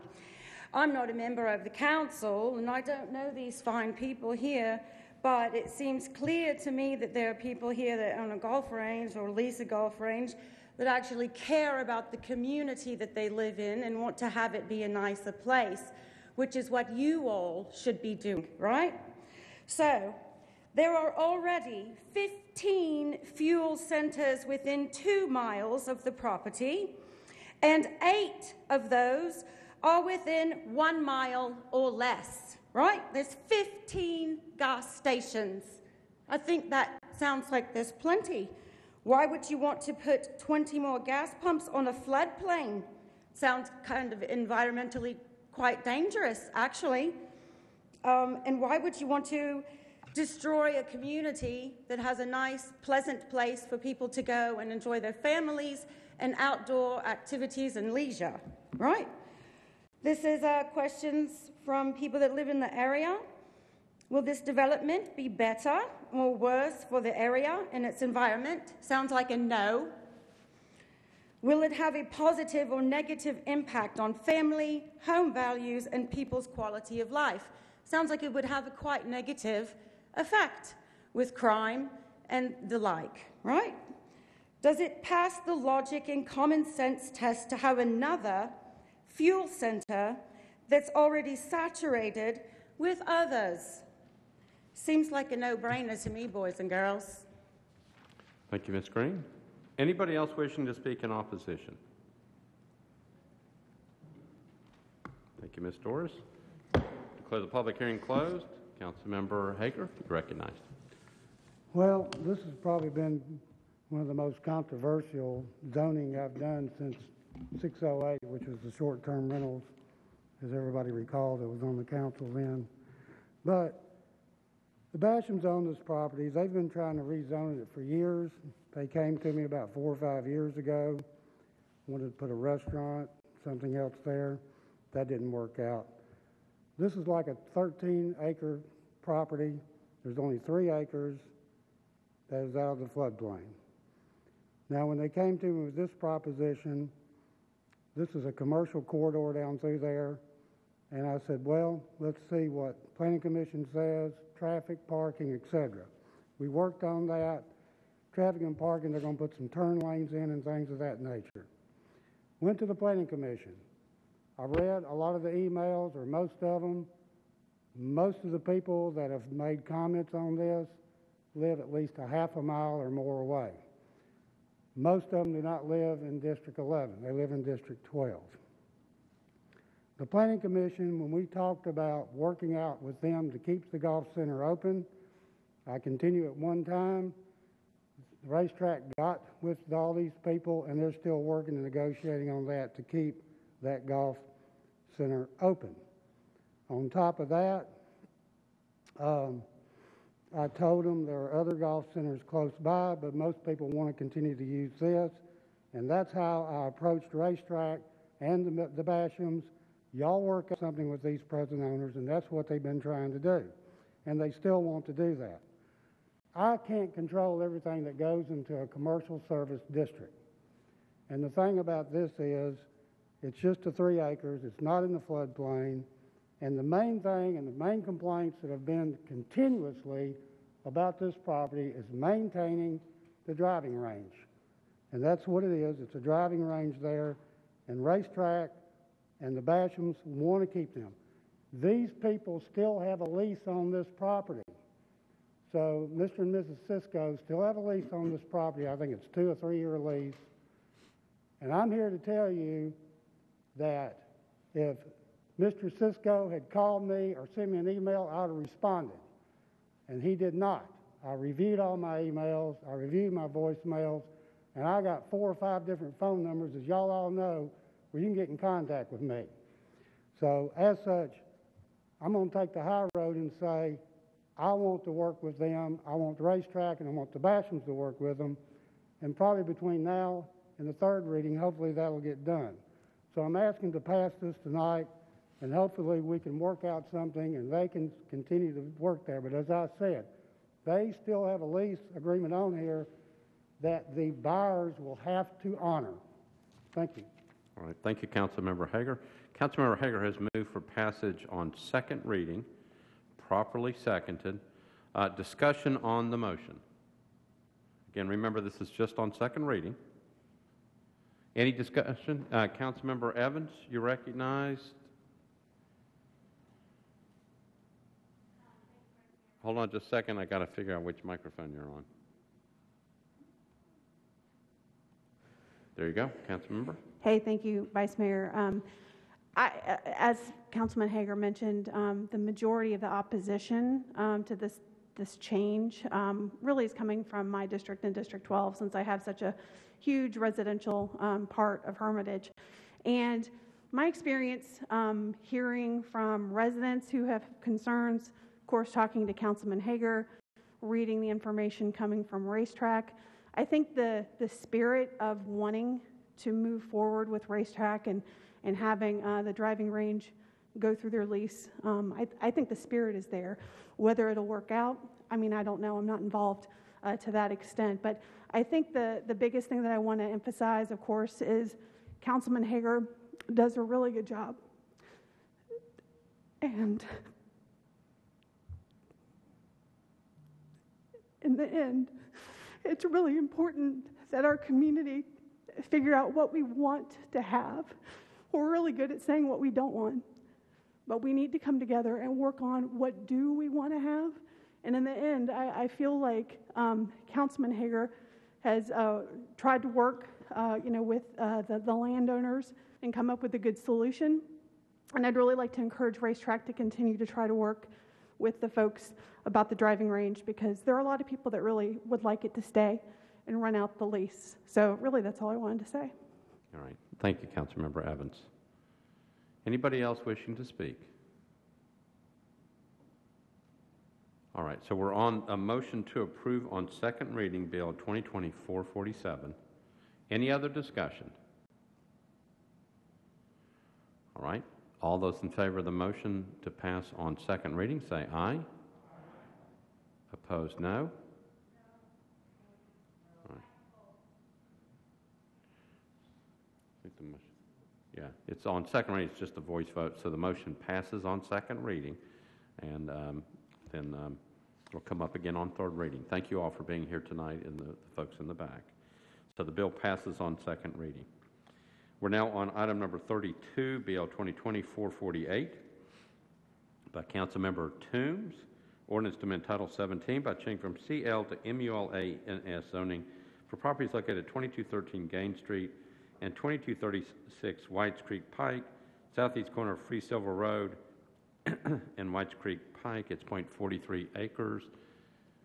Councilmember Toombs, I found you. You're recognized. Vice Mayor, this is going to have to be deferred to the first meeting in November for lack of notice. Have I got you at the right microphone? I see the green. Yeah, I can hear you. Okay, so this one, it gets deferred for, hold on just a second.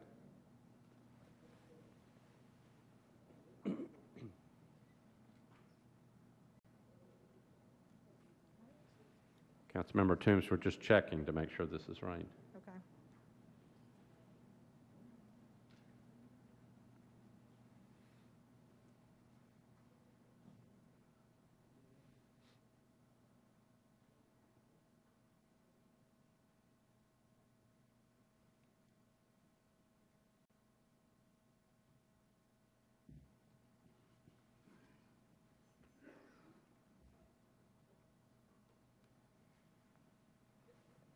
has to be deferred. So Councilmember Toombs is correct. It needs to be deferred. So Councilmember Toombs, what is your motion? To defer to the first meeting in November. All right. So the motion is to defer to the first meeting in November. No public hearing on this one tonight. That's the motion, properly seconded. Any discussion on the motion? Seeing none, all those in favor of the motion say aye. Opposed, no. Motion is adopted. It moves to the first meeting in November. That completes our bills on public hearing. Thank you all for being here. The members of the public who are still with us, thank you all for being here.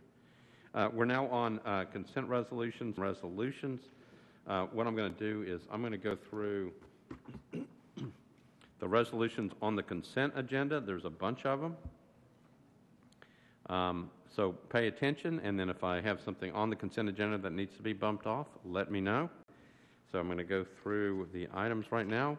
I have got 546 on the consent agenda, 547 on the consent agenda, 548, 549, 550, 551, 554, 555, 556,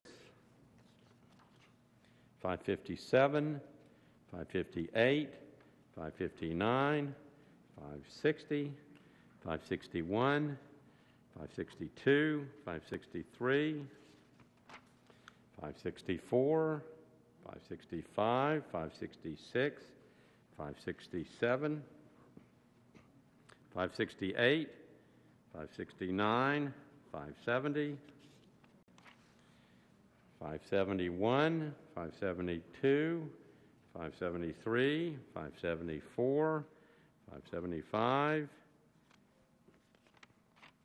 578, and 579. Anything that needs to be changed off the consent agenda? Councilmember Rosenberg, you're recognized. Podium number 10. Councilmember Rosenberg. 559, please. 559. 559, bump off? Okay. Okay, anything else? Councilmember Syracuse. So you're at podium number 5. Councilmember Syracuse, you're recognized. 547, can we take that off? Thanks.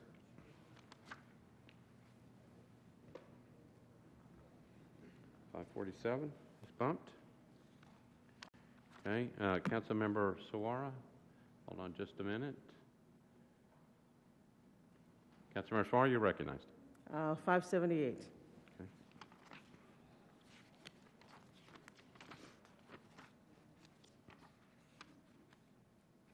Okay.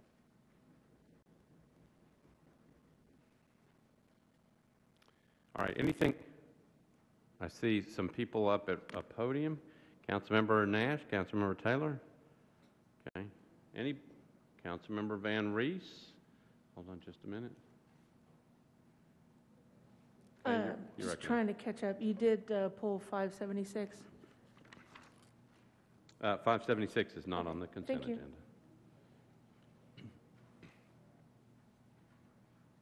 Okay. Anybody else? Anything else needs to be pulled?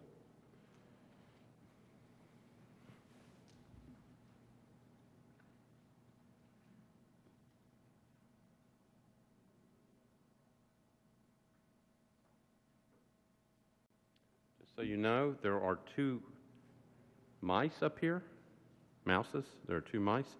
I'm not good with one, okay? So I was trying to use this one to get rid of this one. All right. So I'm going to go through the captions on the bills on the consent agenda. We're on Resolution RS 2020-546 by Councilmember Toombs and Johnston. Resolution appropriating certain amounts for the benefits of various metropolitan governments of Nashville and Davidson County departments, $32,100,000 in CARES Act funding. RS 2020-548 by Toombs and Johnston. Resolution amending RS 2020-516, clarify that small businesses eligible for financial assistance through Pathway Lending can use federal or state tax returns to determine eligibility and to reallocate $200,000 previously designated. RS 2025-49, resolution accepting a grant from the State of Tennessee Division of Elections to the Metropolitan Government acting by and through the Davidson County Election Commission to provide election security assistance, purchase hardware, software, or other items.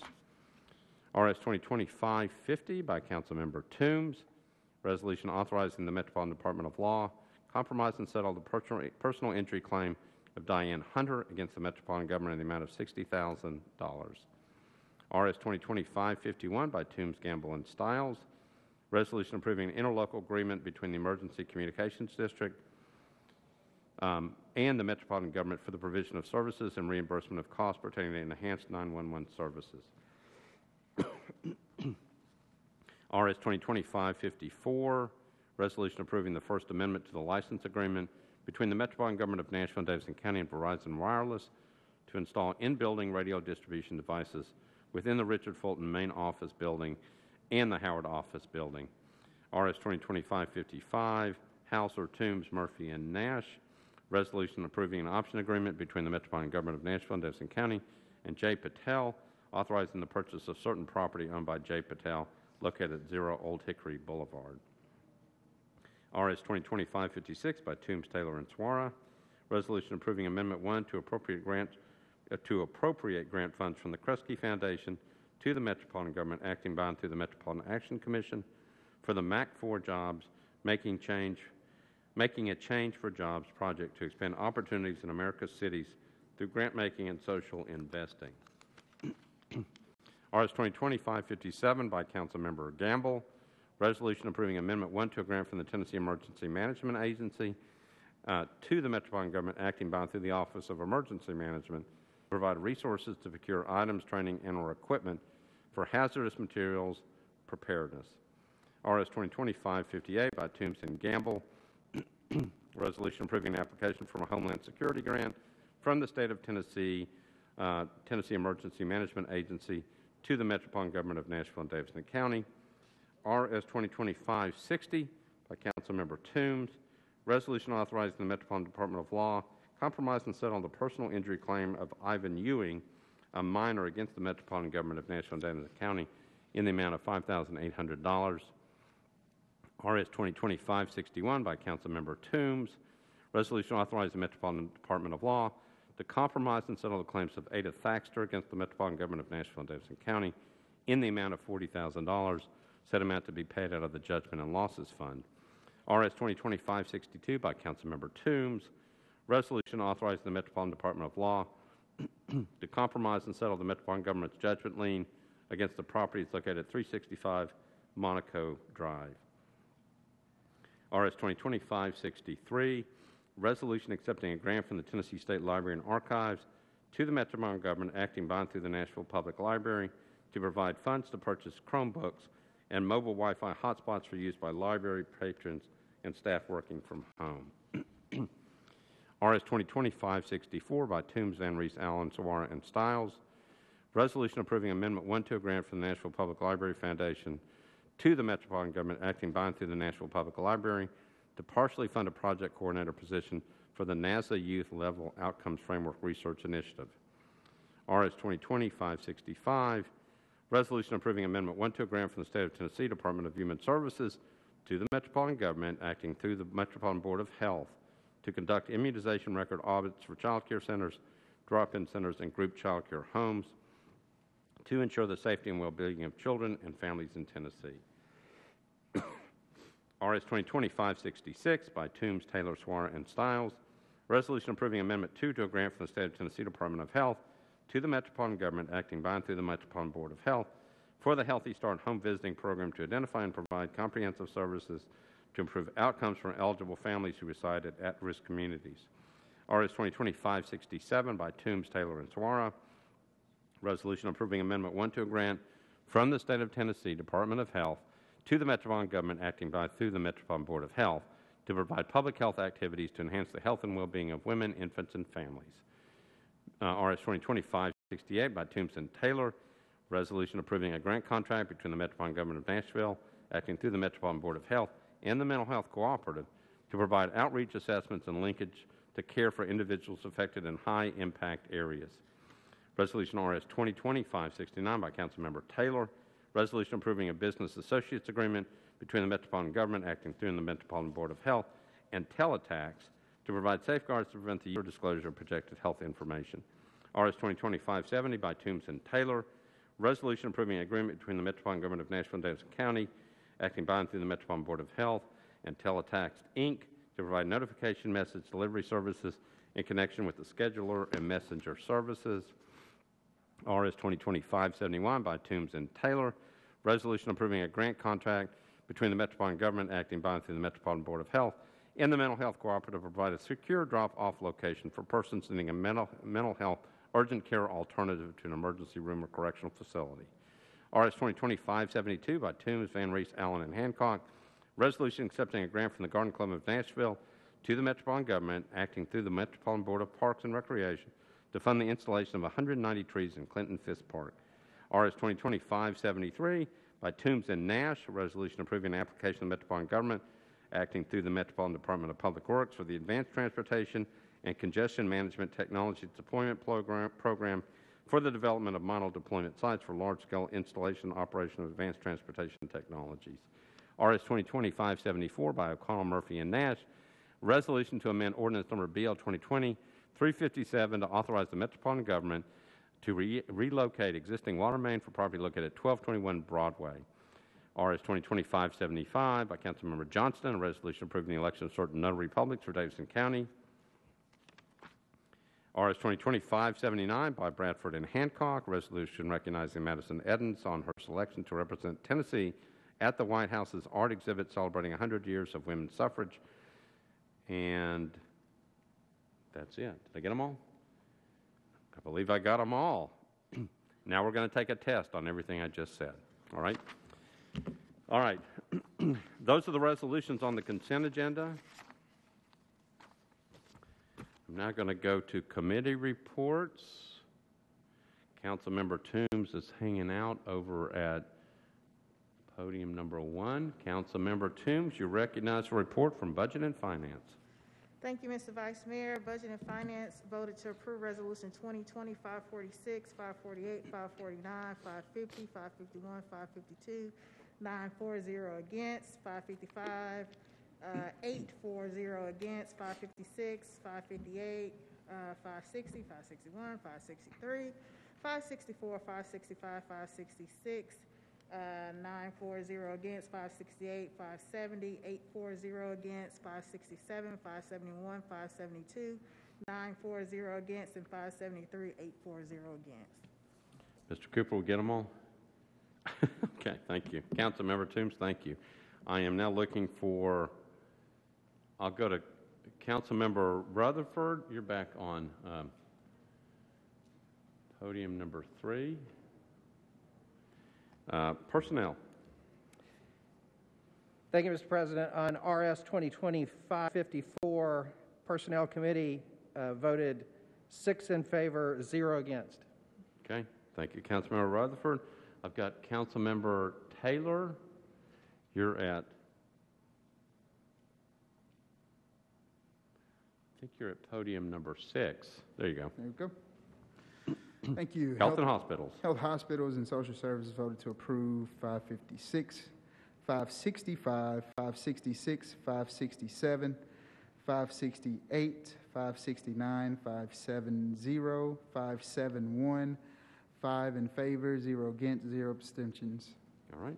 Thank you, Councilmember Taylor. I've got Councilmember Van Reese, podium number 1. You're recognized for Parks, Library, and Arts. Thank you, Mr. Vice Chair. Parks, Library, and Arts considered 547, 563, 564, and 572, and voted 6 in favor, 0 against, and all of the above. All right. Thank you, Councilmember Van Reese. I've got Councilmember Murphy back at podium number 10. Councilmember Murphy, you're recognized. Thank you. Planning, Zoning, and Historical voted 12 in favor, 0 against on Resolution 2020-555. 555, and then you've got 574.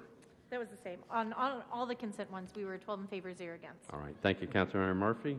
I've got Councilmember Gamble, podium number 4. Thank you, Mr. Vice Mayor. Public safety, beer, and regulated beverages voted for recommended approval for RS 2020-551, 557, and 558. 7 in favor, 0 against. All right, thank you, Councilmember Gamble. Public Works, Councilmember Nash. The Public Works Committee approved RS 2020-553, 8 in favor, 0 against. We approved RS 2020-555, 7 in favor, 0 against. We approved RS 2020-573, 7 in favor, 0 against. RS 2020-574, 7 in favor, 0 against. All right, thank you, Councilmember Nash. Councilmember Johnston, rules and confirmations. Thank you, Vice Mayor. Rules, confirmations, and public elections considered RS 2020-546, 549, 575, and 579. We voted 10 in favor, 0 against, 0 abstaining, and with that, I would move approval of the consent agenda. All right, so Councilmember Johnston has moved approval of the consent agenda, properly seconded. Any discussion on the items on the consent agenda? Seeing none, we're ready to vote. All those in favor say aye. Opposed, no. Motion passes. Consent agenda is approved. All right, so thank you for that. Now we're going to go back and pick up the resolutions that were not on the consent agenda. We'll go through these carefully, make sure I don't miss anything. All right, so we're on RS 2020-518 by Councilmember Glover. It's a resolution providing amendments to the charter in the Metropolitan Government of Nashville and Davidson County, Tennessee, in accordance with Article 19, Section 19.01 thereof, and setting forth a brief description of each amendment to be placed upon the ballot. Councilmember Glover is not here, so it is deferred by rule, correct? There's a committee report, so we can get the committee report. Councilmember Syracuse, hold on just a second, let me find you. You recognize Councilmember Syracuse. Thank you, Vice Mayor. Charter Revision Committee considered RS 2020-518 and recommended an indefinite deferral, 5-4-0 against. Okay. Councilmember Mendes, you're standing at a podium. You want to be recognized? You're at podium number 1. You're recognized. Thank you, Mr. Vice Mayor. I'd like to move to suspend the rules to allow us to consider this today. And if you want, I can explain the reason why. All right. So Councilmember Mendez has moved to suspend the rules. Go ahead and explain the reason why. Thanks. So this is about yet another charter referendum item. I think we would all agree that its existence on our agenda creates confusion. There's essentially no likelihood that we're ever going to approve it. And it's a very high likelihood that it will continue to get an indefinite deferral recommendation from the Charter Revision Committee.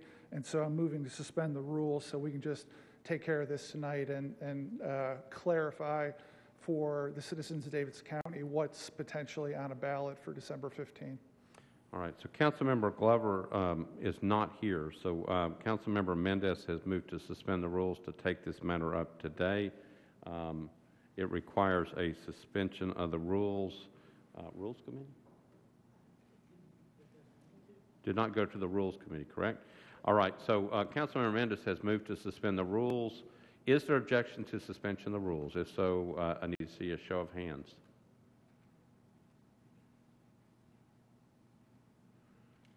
All right, rules are suspended. Councilmember Mendez, you're on your motion. I'd like to move this for indefinite deferral. Okay, so Councilmember Mendez has moved to defer 2025-18 for indefinite deferral. Properly seconded. Discussion on the indefinite deferral motion.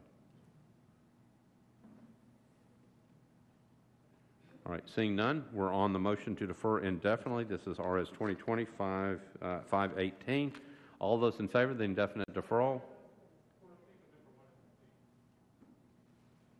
I'm sorry. Councilmember Johnston, Hold on, let me find out where you are. You're at podium number 3. Councilmember Johnston, you're recognized. Thank you. I just, this is a very serious nature, and I think before we, of course, I guess the motion's already on the floor, but I would like for this body to really look into what this would do so that we're all on the same page. I think it's worth a discussion. Is that possible at this moment, since the motion to defer indefinitely has already been made? So the motion the motion is before us properly. So the motion to defer indefinitely is also properly before us. It was properly seconded. So, Councilmember Johnston, you're recognized for discussion on that motion to defer indefinitely. I don't know that I have an objection to that. I just wanted to make sure that everybody knew what this charter amendment would do if we were to take it up. I don't think that's been fully discussed, so I don't know what to do at this point as far as rules of procedure, to be honest. Okay, so again, let me make sure I've got this right with Mr. Cooper. So, Councilmember Glover has a resolution before us. Councilmember Glover is not here. Councilmember Mendez moved to suspend the rules to open it up. That was allowed. His motion is to defer indefinitely. Again, that's the proper motion before us. If there's a specific question on the motion, or if you want to argue for or against the motion, you can do that. No, I would ask if Councilman Mendez would be open to withdrawing the motion temporarily, just so we could discuss it and then renew the motion. Would that be friendly, Councilman Mendez? And this is not about my for or against it. I just think we need to discuss it. Councilmember Mendez, you're recognized. I think it would be appropriate to raise issues about the substance as argument against the motion for indefinite deferral. So I think if the council member wants to talk about the substance or ask Mr. Cooper about the substance, I think that's fair game on the motion for indefinite deferral.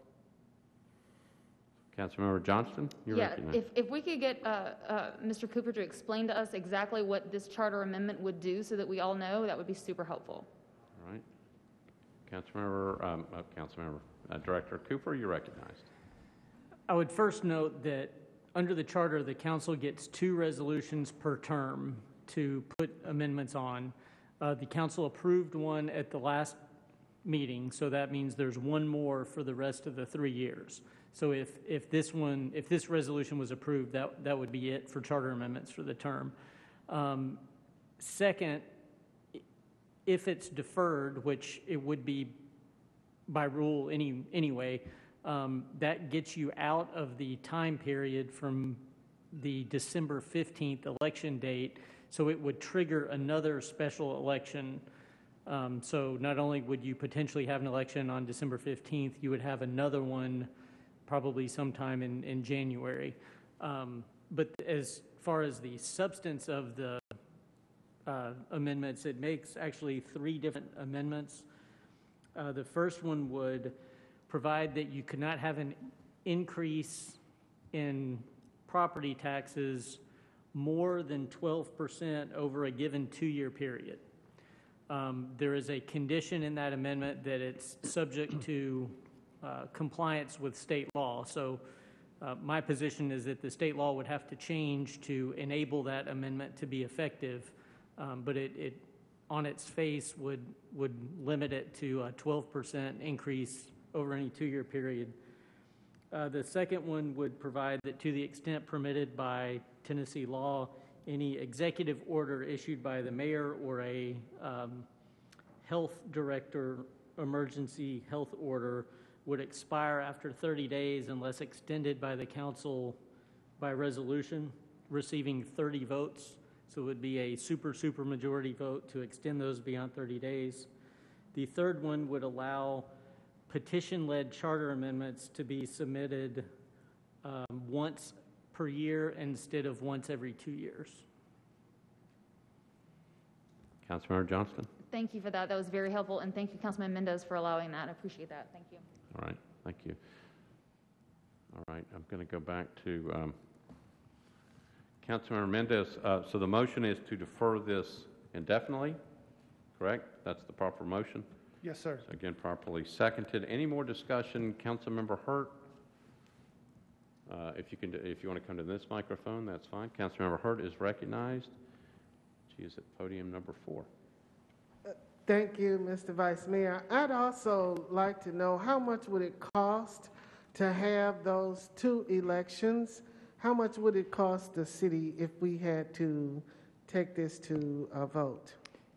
Each special election would be between $800,000 and $1 million. So you'd be looking at 1.6 to 2 million for two elections. Thank you. Thank you, Councilmember Hurt, and thank you for cleaning the microphone. Other discussion? All right, seeing none, we're on the motion to defer indefinitely. This is RS 2020-518. Nobody else in the queue. We're ready to vote. All those in favor of the motion to defer indefinitely, say aye. Opposed, no. The motion passes. Okay, so the bill is deferred indefinitely.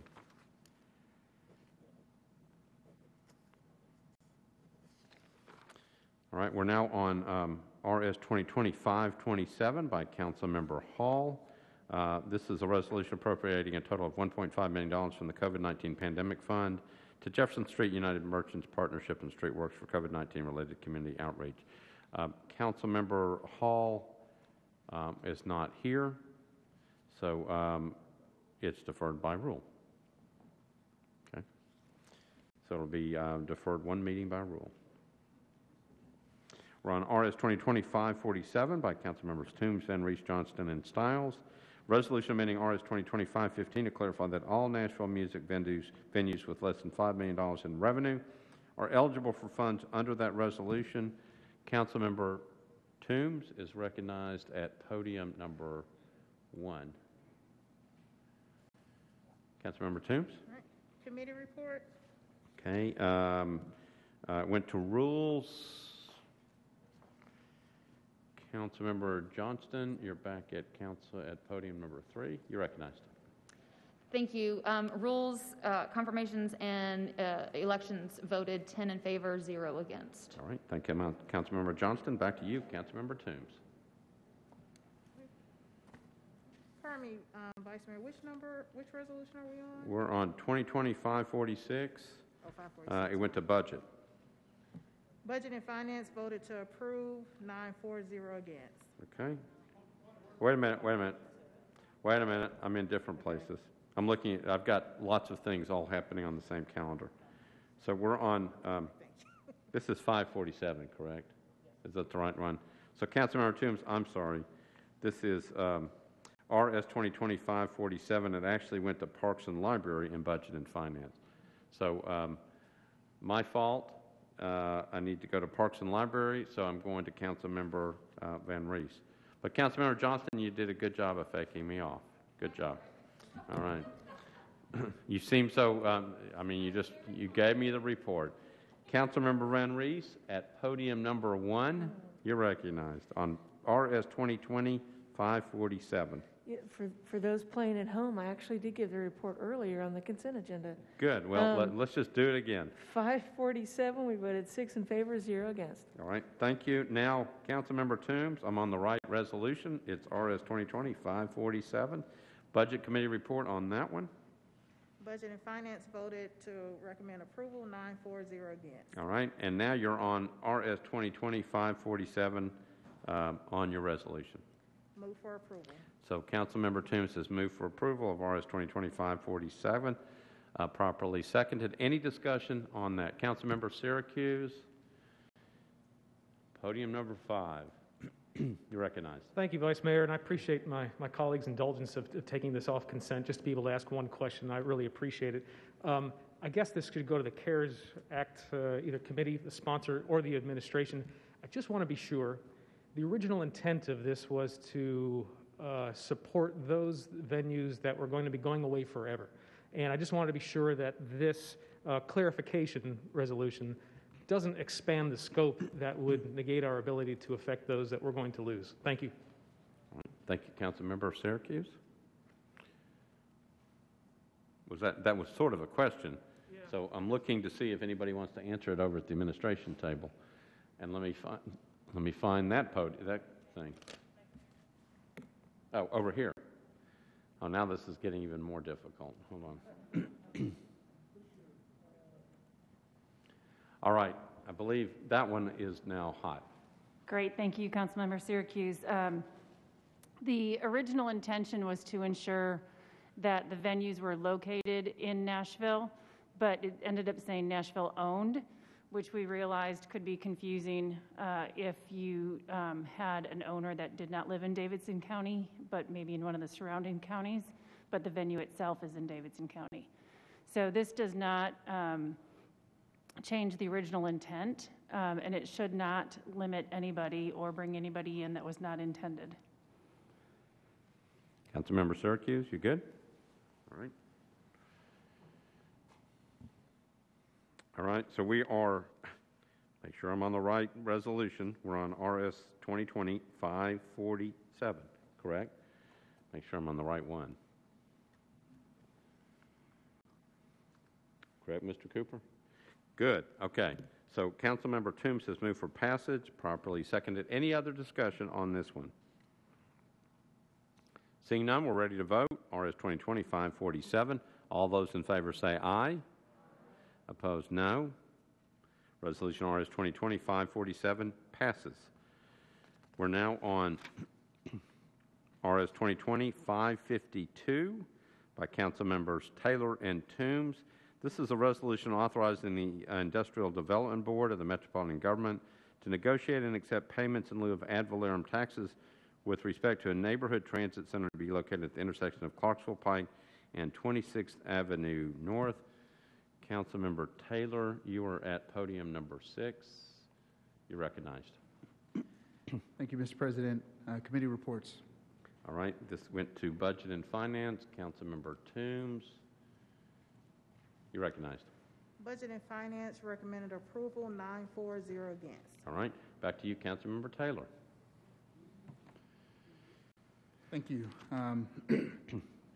So this resolution is the first steps to getting a transit station in North Nashville. North Nashville has one of the highest riderships in the city, and this will give us a great opportunity to move some of those individuals and our constituents to and from throughout the city in a much more effective manner. All right, so you want to move for approval? Thank you. I'd like to move for approval. All right, so I've got a motion to approve RS 2020-552, properly seconded. Discussion on the resolution. All those in favor of the resolution say aye. Oh, Councilmember Mendez, you're recognized at podium number 1. Thank you. I asked to have this taken off consent so we could have a brief discussion about what would happen if the current petition referendum item were law right now. And we should all realize that if that petition that does more than deal with tax rate, it deals with a lot of other things, including creating referendum elections for long-term leases. If that were law right now, this item that would have otherwise been on the consent agenda, which got a unanimous vote from the Budget and Finance Committee, would create $1 million election in Davidson County, because the lease involving this property is for more than 20 years. And it's important that we all know when we're dealing out in the community with the upcoming referendum, it's not just about tax rate, it's about the fact that things like this would create a referendum election. Things like every time when we've approved leases for the Ford Ice Centers in both parts of the county, those would have created elections to go to the full county. Every time we passed the capital spending plan over the last several years, would have created an election. And this great bill with no dissent, good work by Councilman Taylor, good work by the administration, is something that would trigger a $1 million election if that petition were passed. That's one of the reasons why we need to work so hard on defeating that. And I want to make sure we made note of that if that thing passes, things like this change a lot in how we do business a few months down the road. Thank you, Vice Mayor. All right, thank you, Councilmember Mendez. Anybody else wish to speak? All right, we're back. Councilmember Taylor, there's somebody in the queue. Councilmember Taylor has made a motion to approve RS 2020-552 as properly seconded. Anybody else wishing to discuss? Seeing none, all those in favor say aye. Aye. Opposed, no. Resolution is adopted. We're on item number 42. This is RS 2020-553 by Toombs, Nash, and Taylor.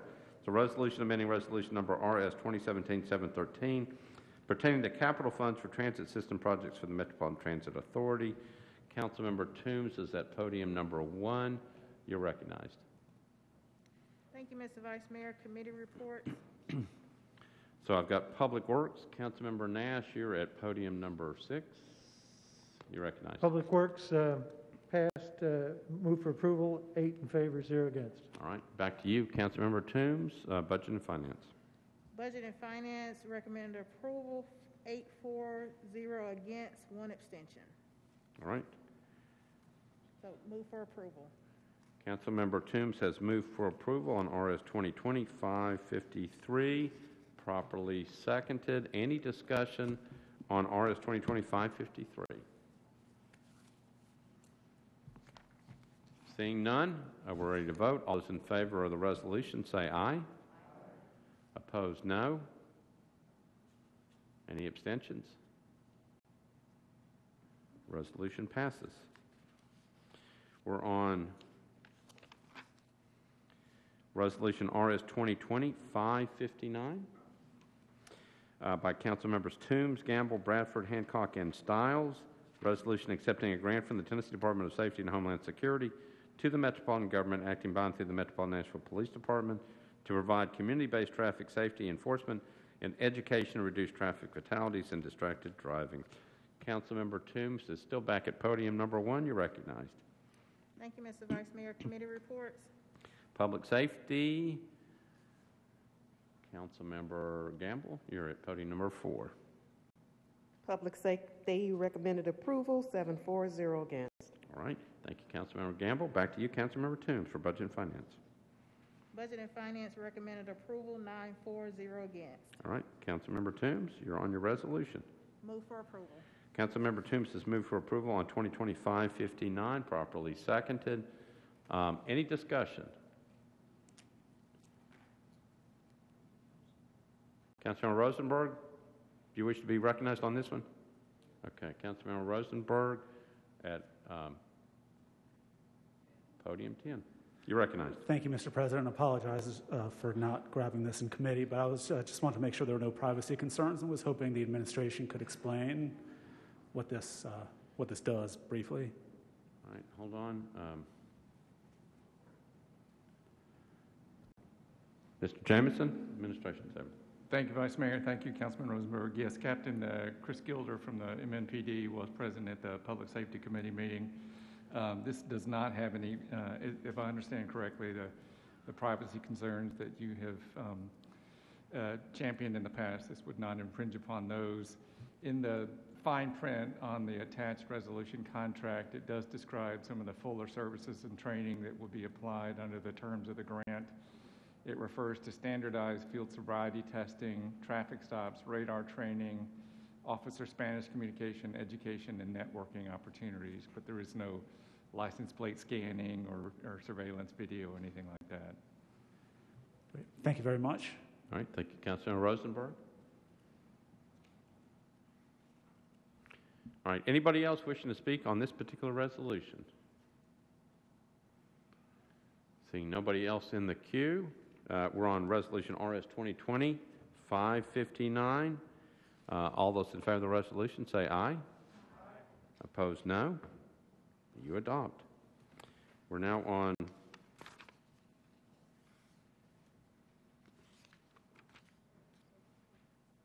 Resolution RS 2020. I've got 576. Which one you got?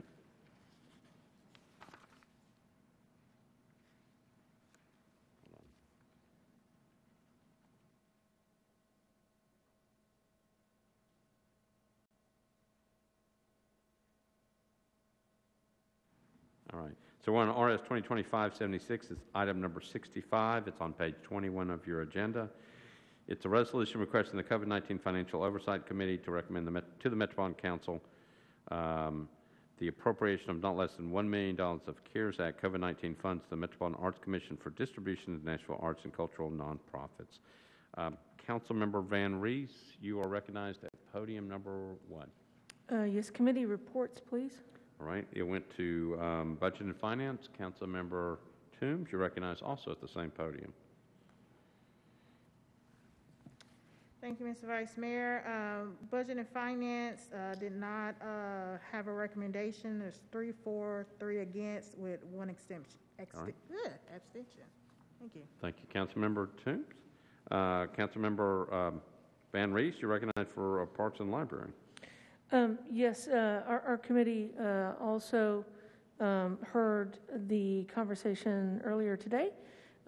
As the sponsor, I am asking for a 1-meeting deferral of this resolution. I believe the substitute has been withdrawn. So, Councilmember Van Rees, we're just checking. Do you have a committee report out of Parks? Approval 6 in favor, 0 against for a 1-meeting deferral. Okay, got it. And that's what you're asking for tonight? Correct. Okay. So, Councilmember Van Rees has moved to defer this 1 meeting, properly seconded. Any other discussion on this one? I just, if I can, just quantify why I'm deferring. Sure. Councilmember Van Rees. I remain, as I mentioned at previous conversations about this, full-throated in regard to our commitment to the nonprofit arts organizations in Nashville. However, understanding that the COVID-19 Financial Oversight Committee is meeting later this week and needs to take up a number of different opportunities that they will be facing, I wanted to defer this so that they can do their work and we can decide whether or not new, additional, or amendments to the language of the current resolution are necessary. So just needed that oxygen, if you will, to make sure that we get it right. All right. Thank you, Councilmember Van Rees. So the motion before us is a deferral motion. Councilmember Johnston, you're recognized at podium number 3. I just wanted to clarify that this is just a resolution requesting that the Financial Oversight Committee recommend, but not an actual allocation. And I'm seeing nodded head from... Yes, that is correct. That's been the intent. And if that language needs to be clarified even further when it's brought back, I'm happy to do that. But yes. Okay, I just wanted to clarify that. Thank you. All right, thank you, Councilmember Johnston. Councilmember Sepulveda, back at podium number 10. Thank you, Mr. Vice Mayor. I guess I'm having a little hard time with this because I want to make sure that we don't cut out the committee, and it is made up of many different members that aren't on council, and so we work very diligently and we add specific language, and I want to make sure that we stick with the process that we have had. I'm just worried that this might open up the doors to other resolutions that might try to come up with specific legislation or push specific agendas that the committee might not be comfortable with. We are meeting with several different departments, and this is one of our top priorities. So I guess I would just encourage my fellow council member if she would be willing to withdraw this. All right, thank you, Councilmember Sepulveda. Again, we're on a motion to defer 1 meeting. Councilmember Van Rees? Yes, sir. For the very reasons you've brought up is the reason for the deferral, and I will make a decision at the next meeting whether or not it needs to be withdrawn or changed or brought forward. But that's the request for now, is just to simply defer it for 1 meeting. Councilmember Sepulveda? I appreciate that. I still stand with my statement that this can open the door for other similar resolutions that the committee won't be brought into. So I would still suggest that we withdraw this indefinitely. All right, so the motion before us right now is defer just 1 meeting. Yes, sir. I renew my motion to defer for 1 meeting. Councilmember Sepulveda, any other comments? No. All right. So we're on a motion to defer 1 meeting. It was properly seconded. Any other discussion on the motion to defer? Seeing none, we're voting on a motion to defer one meeting. All those in favor say aye. Opposed, no. Motion passes on voice vote. It will be deferred one meeting. Okay. We're on item number 66. This is a resolution requesting the Metropolitan Board of Public Education to reopen all schools immediately following the school system's fall break by Councilmember Glover.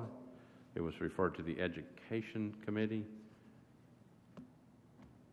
Councilmember Evans is going to the microphone. Councilmember Evans, you're recognized. We deferred by rule. Okay, so this one is deferred by rule.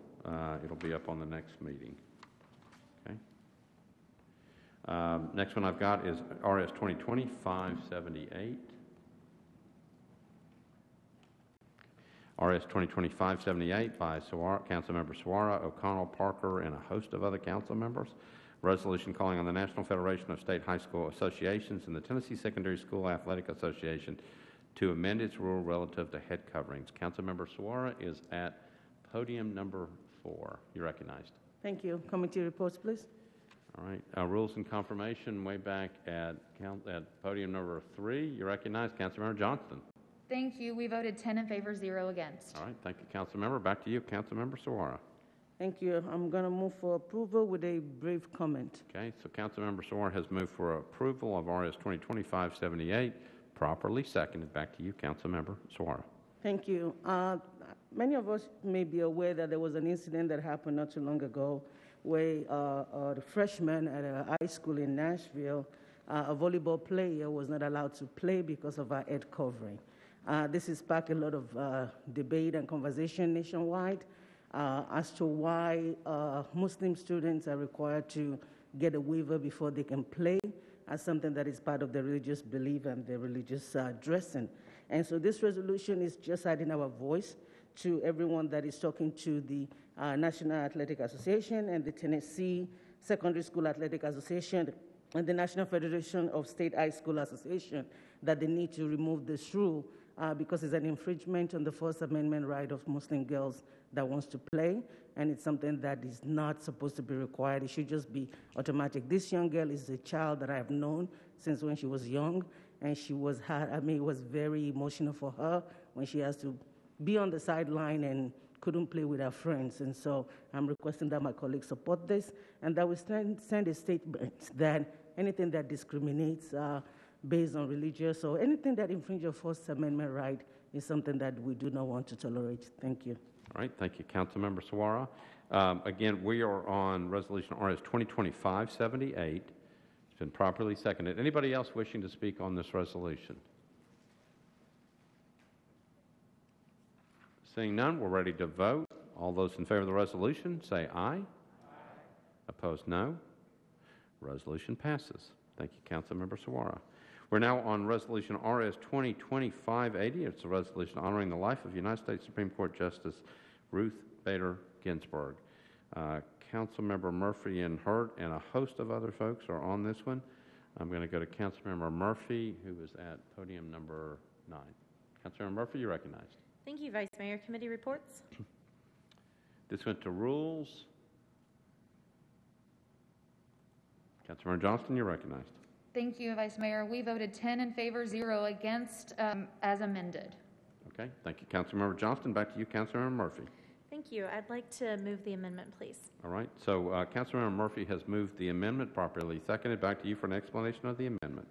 Thank you. The amendment simply adds some additional language to this Women's Caucus resolution honoring former Supreme Court Justice Ruth Bader Ginsburg. This is a piece of legislation that we all submitted some language to, and this just got in late. And so with that, I also invite others who want to speak on this. They are welcome to, but with I would like to just go ahead and move the amendment at this time. Okay, so Councilmember Murphy has moved the amendment, properly seconded. Any discussion on the amendment? Seeing none. All those in favor of the amendment say aye. Aye. Opposed, no. Amendment's adopted. Councilmember Murphy, you back on your resolution as amended. Move the bill as amended. Councilmember Murphy has moved a resolution as amended, properly seconded. Any discussion on the resolution as amended? Seeing none, we're ready to vote. RS 2025-80 as amended. All those in favor say aye. Aye. Opposed, no. Resolution as amended is adopted. Thank you, Councilmember Murphy. We're on Resolution RS 2025-81 by Councilmember Stiles, Vercher, Van Rees, and a host of other council members. Resolution recognizing October 2020 as Domestic Violence Awareness Month in Nashville and Davidson County, Tennessee. Councilmember Stiles, you're recognized. You are back at podium number 10. You're recognized. Thank you, Vice Mayor. Committee reports? Rules and confirmations, Councilmember Johnston at podium number 3. Thank you, Vice Mayor. We voted 10 in favor, 0 against, as amended. All right, thank you. Back to you, Councilmember Stiles. Thank you very much. I would like to move the amendment that I have for this resolution with brief comment. All right, so Councilmember Stiles has moved the amendment, properly seconded. Back to you for a brief comment on your amendment. So this is actually just a housekeeping amendment. There were some dates that needed to be corrected. All right, so Councilmember Stiles is moving an amendment. It's a housekeeping amendment. Again, it was properly seconded. Any discussion on the amendment? Councilmember Stiles? So thank you, everyone. I just wanted to remind everyone, as October is Domestic Violence Month, I wanted to do this resolution particularly because during COVID, we've seen numbers spike across the country in domestic violence cases. And in particular, we have 200,000 calls nationwide to domestic violence hotlines. And here at the Office of Family Safety, they've seen a 270% increase over calls from March to October of 2019 to this year. And our Weaver Domestic Violence Center, which is celebrating their 20th anniversary, also had a significant increase in calls as well. I wanted to ask if we could all sign on to this bill so we can all be in support of fighting against domestic violence. And with that, I would ask that we move the resolution. All right, so we have to get the amendment on first. So Councilmember Stiles has moved for adoption of the amendment, which is properly seconded. Any discussion on the amendment? All right, seeing none, all those in favor of the amendment say aye. Opposed, no. Amendment is adopted. Councilmember Stiles, now you're on your resolution as amended. Thank you, Vice Mayor. Okay. I'd like to move for approval, please. Okay, so Councilmember Stiles has moved for approval of a resolution as amended, properly seconded. Any other discussion? And Councilmember Stiles has requested that everybody voting in the affirmative be listed as a prime sponsor. Is that correct? Yes, thank you. Any objection to that? Seeing none, we're on RS 2020-581 as amended. All those in favor say aye. Aye. Opposed, no. Resolution as amended is adopted. So that completes our resolutions. We do have a late filed resolution by Councilmember Toombs. It's in your packet.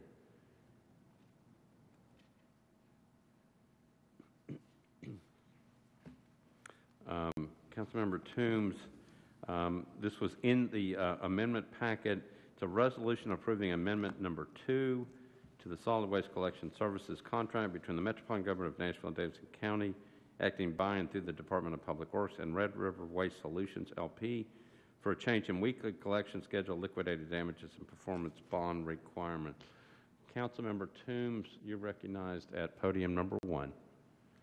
Thank you, Mr. Vice Mayor. Do I need to move to suspend the rules before committee reports? Yeah, it's because it was late filed. It has to come.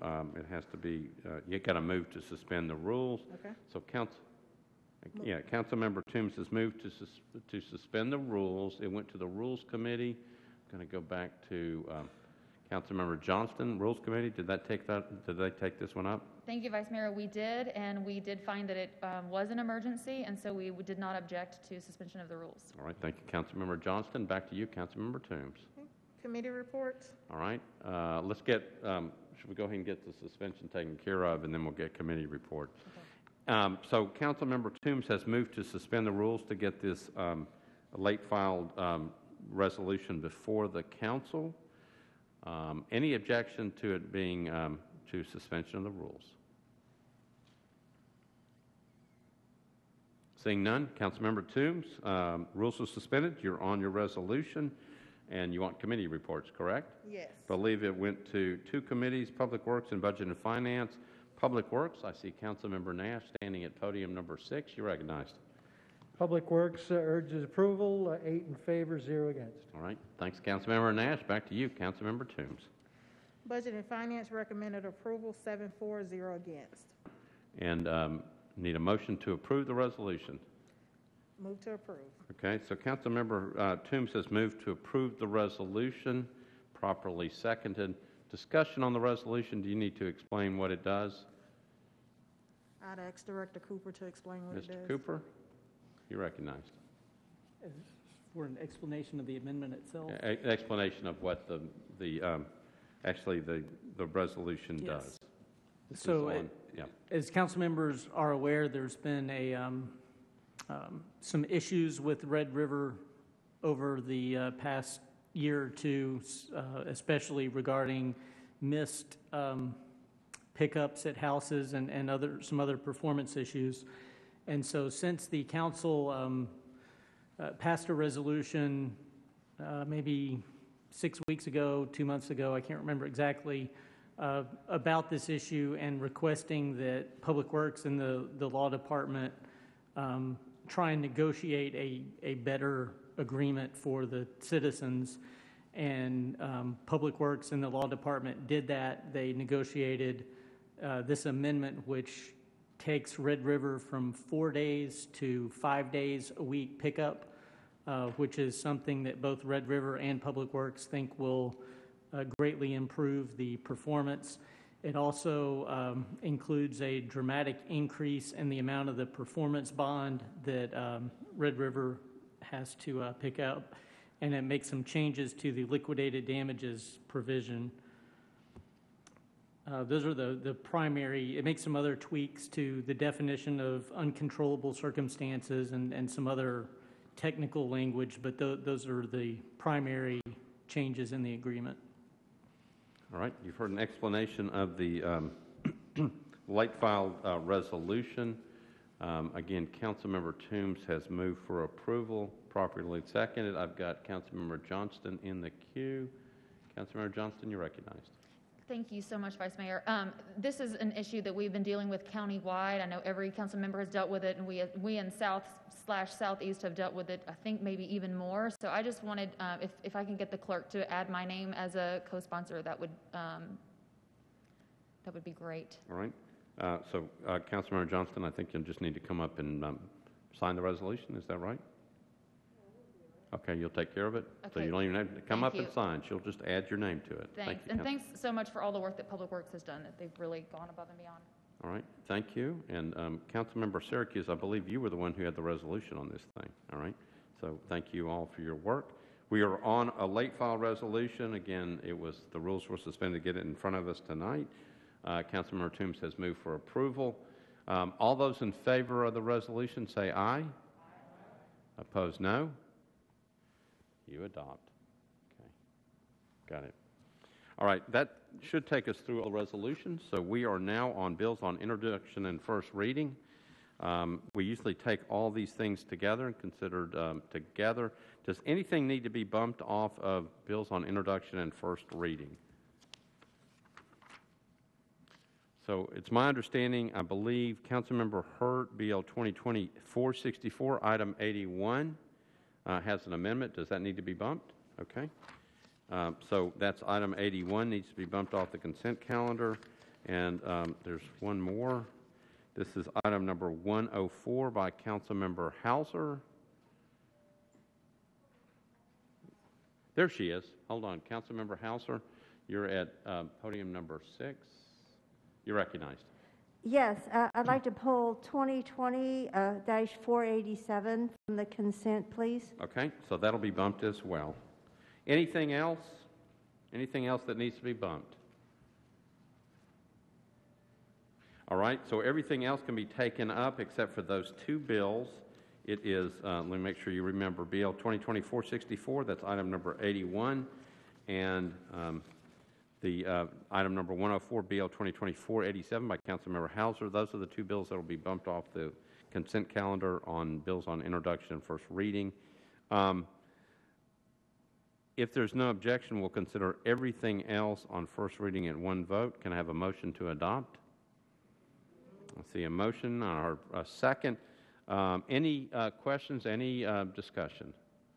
Seeing none, all those in favor of bills on first reading say aye. Opposed, no. Bills on introduction and first reading pass, and then we'll bring up the other two that were taken off separately. We're now on Councilmember Hurt's bill. This is item number 81, Bill 2020-464.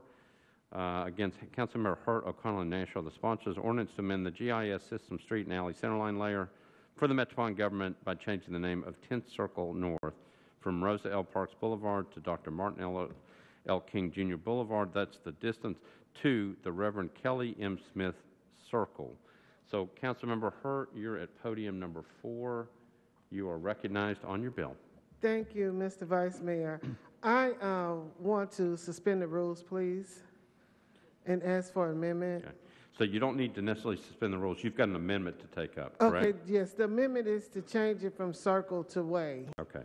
So, Councilmember Hurt, this bill is on first reading. She wants to get the amendment on and then move it on. Right. So, Councilmember Hurt is moving an amendment to change the name circle to way. That's what the amendment does. That's correct. Okay. So, Councilmember Hurt has moved the amendment, properly seconded. Any discussion on the amendment?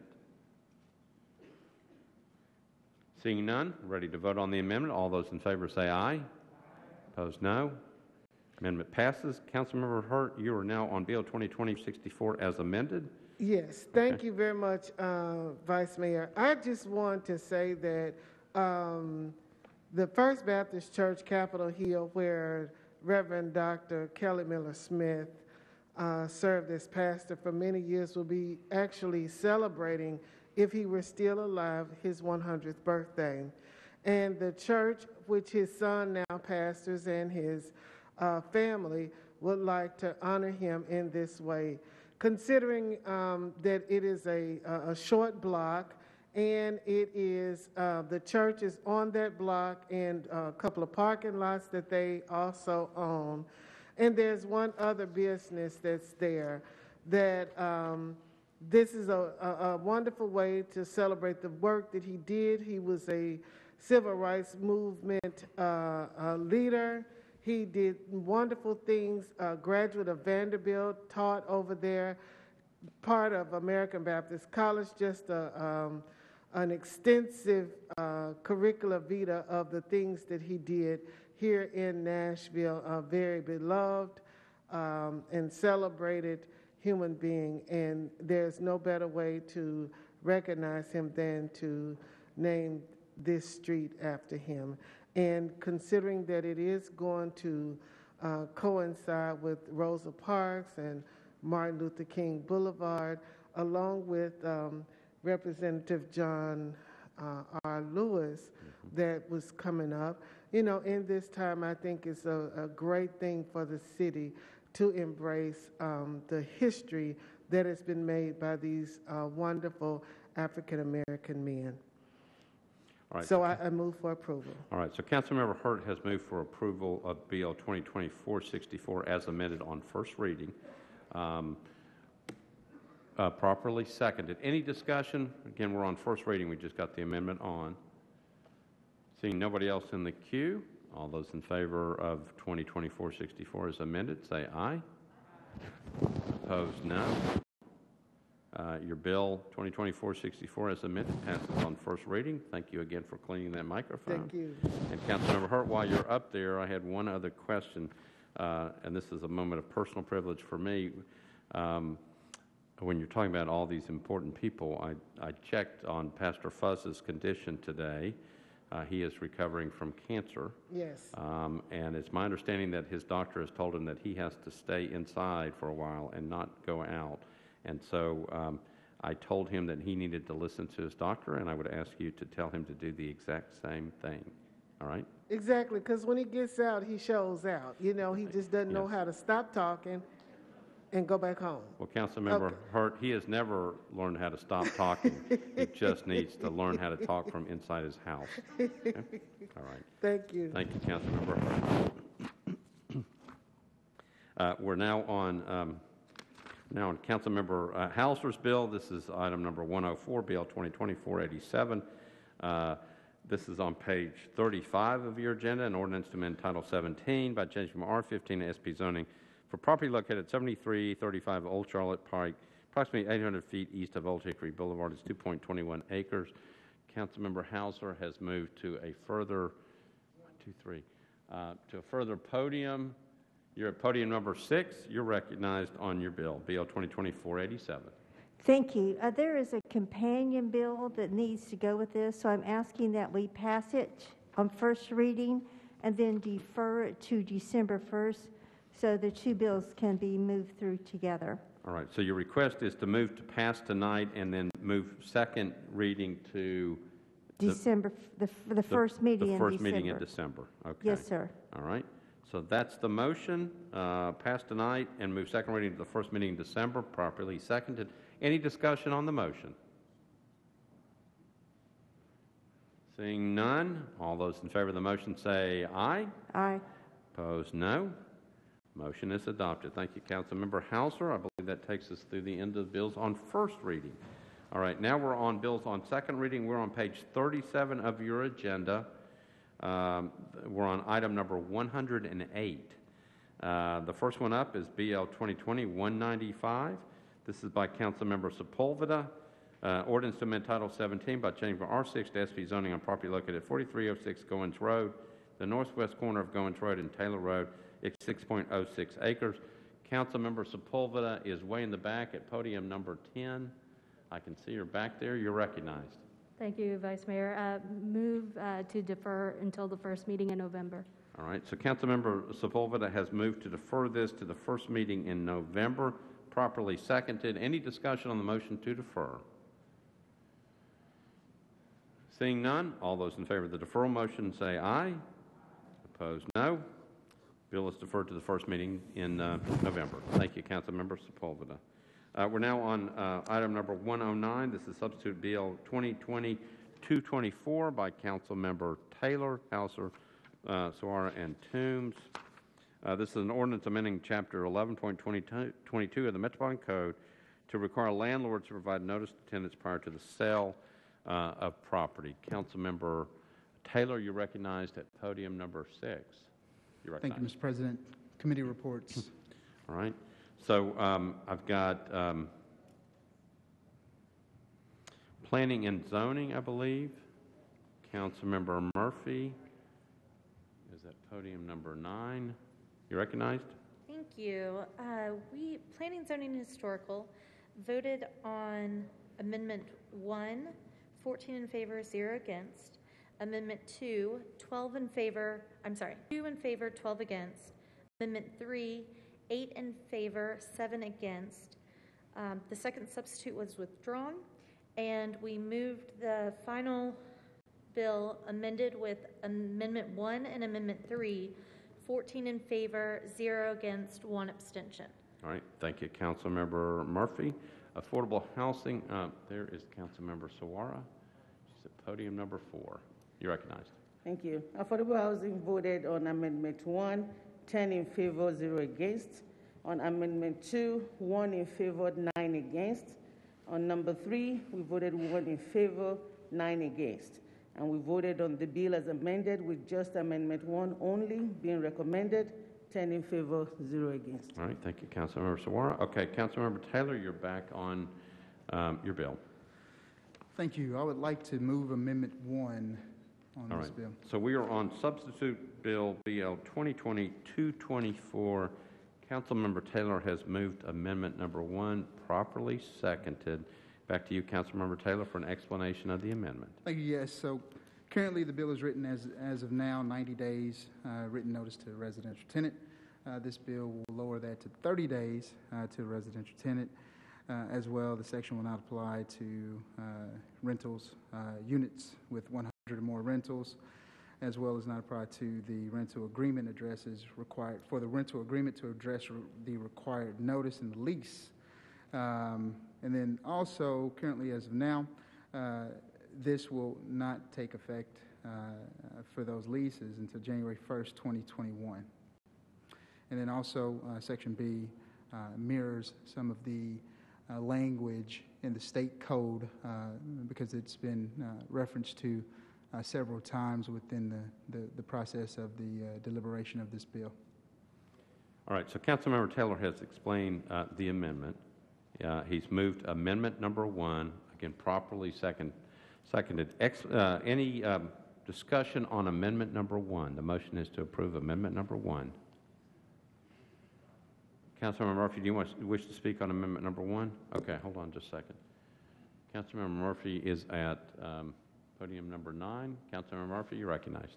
Thank you. I just have a few quick comments and questions for the sponsor. When we discussed this yesterday, there was some discussion about the unit count and potentially an amendment on this bill.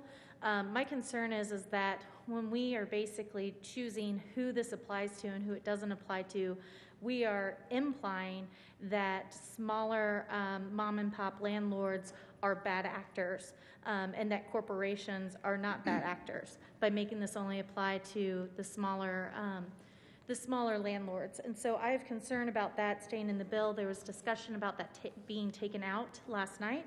And then also I have some concerns about the enactment date.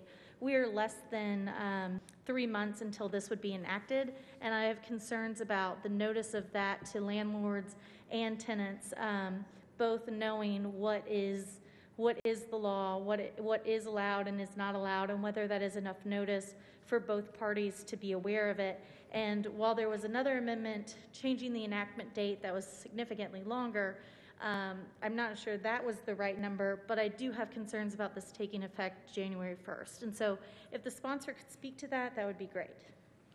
Councilmember Taylor. Thank you so much. Yes, Mr. Vice Mayor, we had great conversation in regards to the number of units and looking into that. And so I've been willing to have some more deliberation and conversation with council members in that regard and possibly introducing an amendment to also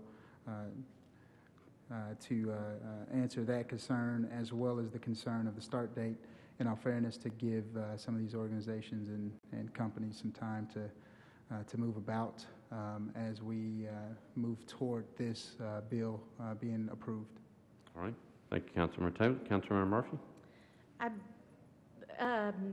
If I could get clarification from the staff, this is not considered a zoning bill and would need a rule suspension on third reading to be amended? Mr. Cooper? That's correct. It would require suspension of the rules. All right. I think what I'm hearing from the sponsor is that his intent is to work on the unit count and the enactment date. And I think that if we put this amendment on and move it forward tonight with the reliance of a third reading rule suspension, it's a little disingenuous, being confusing to the public of whether we are moving forward and that leases need to start being drafted up for the next couple of months in preparation for January 1st. And I think a deferral would be more appropriate tonight. With that, I won't be able to support the bill without a deferral tonight. Okay. Thank you, Councilmember Murphy. Back to you, Councilmember Taylor. Yeah, great. Thank you so much. So, again, I would like to renew my motion to add this amendment. All right. I've got Councilmember Hager in the queue. Councilmember Hager, you're recognized at podium number 5. Can I ask the sponsor basically what penalty is there if these people don't comply with these amendments in this bill? Because, you know, we have the Landlord-Tenant Act that is for Davidson County, and I'm not sure what penalties would be if somebody didn't comply with this. So may I ask that question, please? Is that to the sponsor? Councilmember Taylor? Thank you. So the Landlord-Tenant Act is for the state of Tennessee, not for Davidson County, Mr. Vice Mayor. So this bill will be only in Davidson County, for my understanding. But the Landlord-Tenant Act is for all landlords throughout the state of Tennessee. But with that, the penalty, from my understanding, and I'll ask Mr. Cooper to help me with this, but from my understanding that it's a $50 day period for that time that they did not notice the tenant. Mr. Cooper? Mr. Cooper? Well, it would be up to the court to determine. It is a $50 fine. The court would determine whether that was applied on a per day, per violation basis or not. But we are limited to a $50 fine under the Tennessee Constitution. Councilmember Hager, back to you. Can I ask Mr. Cooper how this conflicts with the Landlord-Tenant Act here in Davidson County? Yes or no? Mr. Cooper? As written, it doesn't conflict with it because it addresses a couple of little areas that the Landlord and Tenant Act doesn't specifically address. There's always an argument that there's a field preemption where the Landlord and Tenant Act intended to preempt the field from local regulation, but there's nothing. It is not, as written, is not contrary to the language in the Landlord and Tenant Act. Okay, thank you. Thank you, Councilmember Hager. All right, I've got other people in the queue. Councilmember Johnston is at podium number 3. You're recognized. Thank you so much. I had a couple of amendments as well, and I know we're on Councilman Taylor's amendment. I think we've moved forward with this, and I think that we're close, and obviously Councilman Taylor is willing to compromise and work with some of these objections that we have. I think that the more prudent way to move forward would be to defer for at least one meeting so that we can come together and make this, clean this up and move forward in the proper way. Also, it would require a suspension of the rules, which in my opinion is not an emergency, so I personally would object to it. So again, I think the more prudent way to move forward is to defer so that we can come together, clean this up, and handle it that way. Councilmember Johnson, I'm just clarifying, you're not moving to defer. Well, I think he's already got a motion on the floor, but otherwise I would move to defer. So a motion to defer overrides any other motion? I move to defer. All right. So Councilmember Johnston has moved to defer how long? 2 meetings. Councilmember Johnston has moved to defer 2 meetings, properly seconded. So now we're on a motion to defer 2 meetings. Discussion on the motion to defer 2 meetings. Yes. Okay, I'm going to go to Councilmember Taylor first. You're recognized.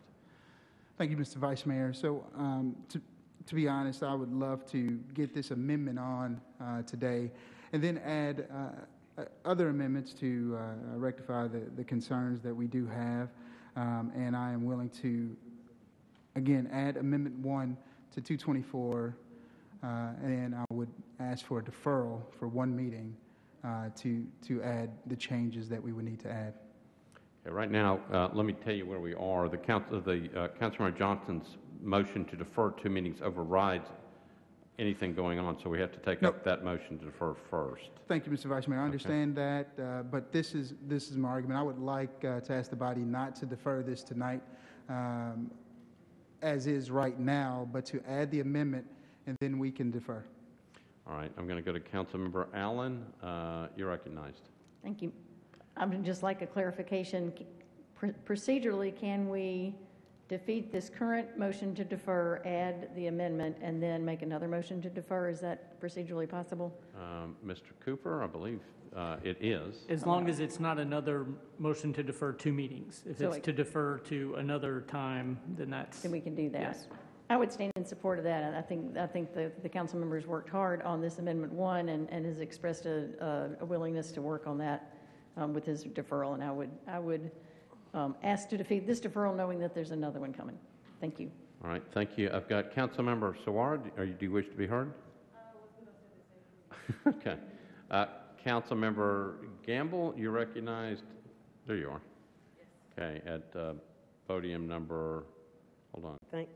I think it's on. Is it on? Yes, it is on. Yes, Okay, thank you, good. Vice Mayor. I just wanted to concur with Councilwoman Allen that I think it is appropriate for us to not approve a deferral, 2-meeting deferral tonight, and to get the amendment on. The sponsor has already stated that he intends to defer to add other amendments that were discussed in committee. So I would definitely support not deferring 2 meetings, letting him get the amendment on, and then a motion to defer. And I would ask that my colleagues do the same. Thank you.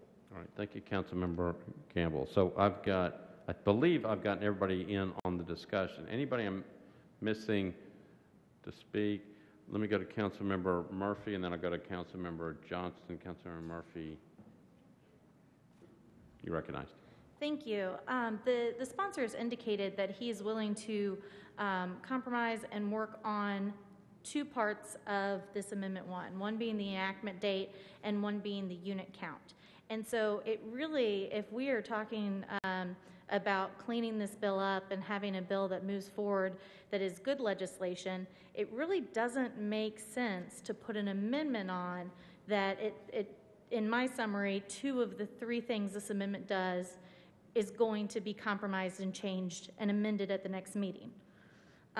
In that case, if we are changing 2 of the main parts of this amendment, then we should not put it on tonight. We should have a clean amendment at the next meeting and discuss it then.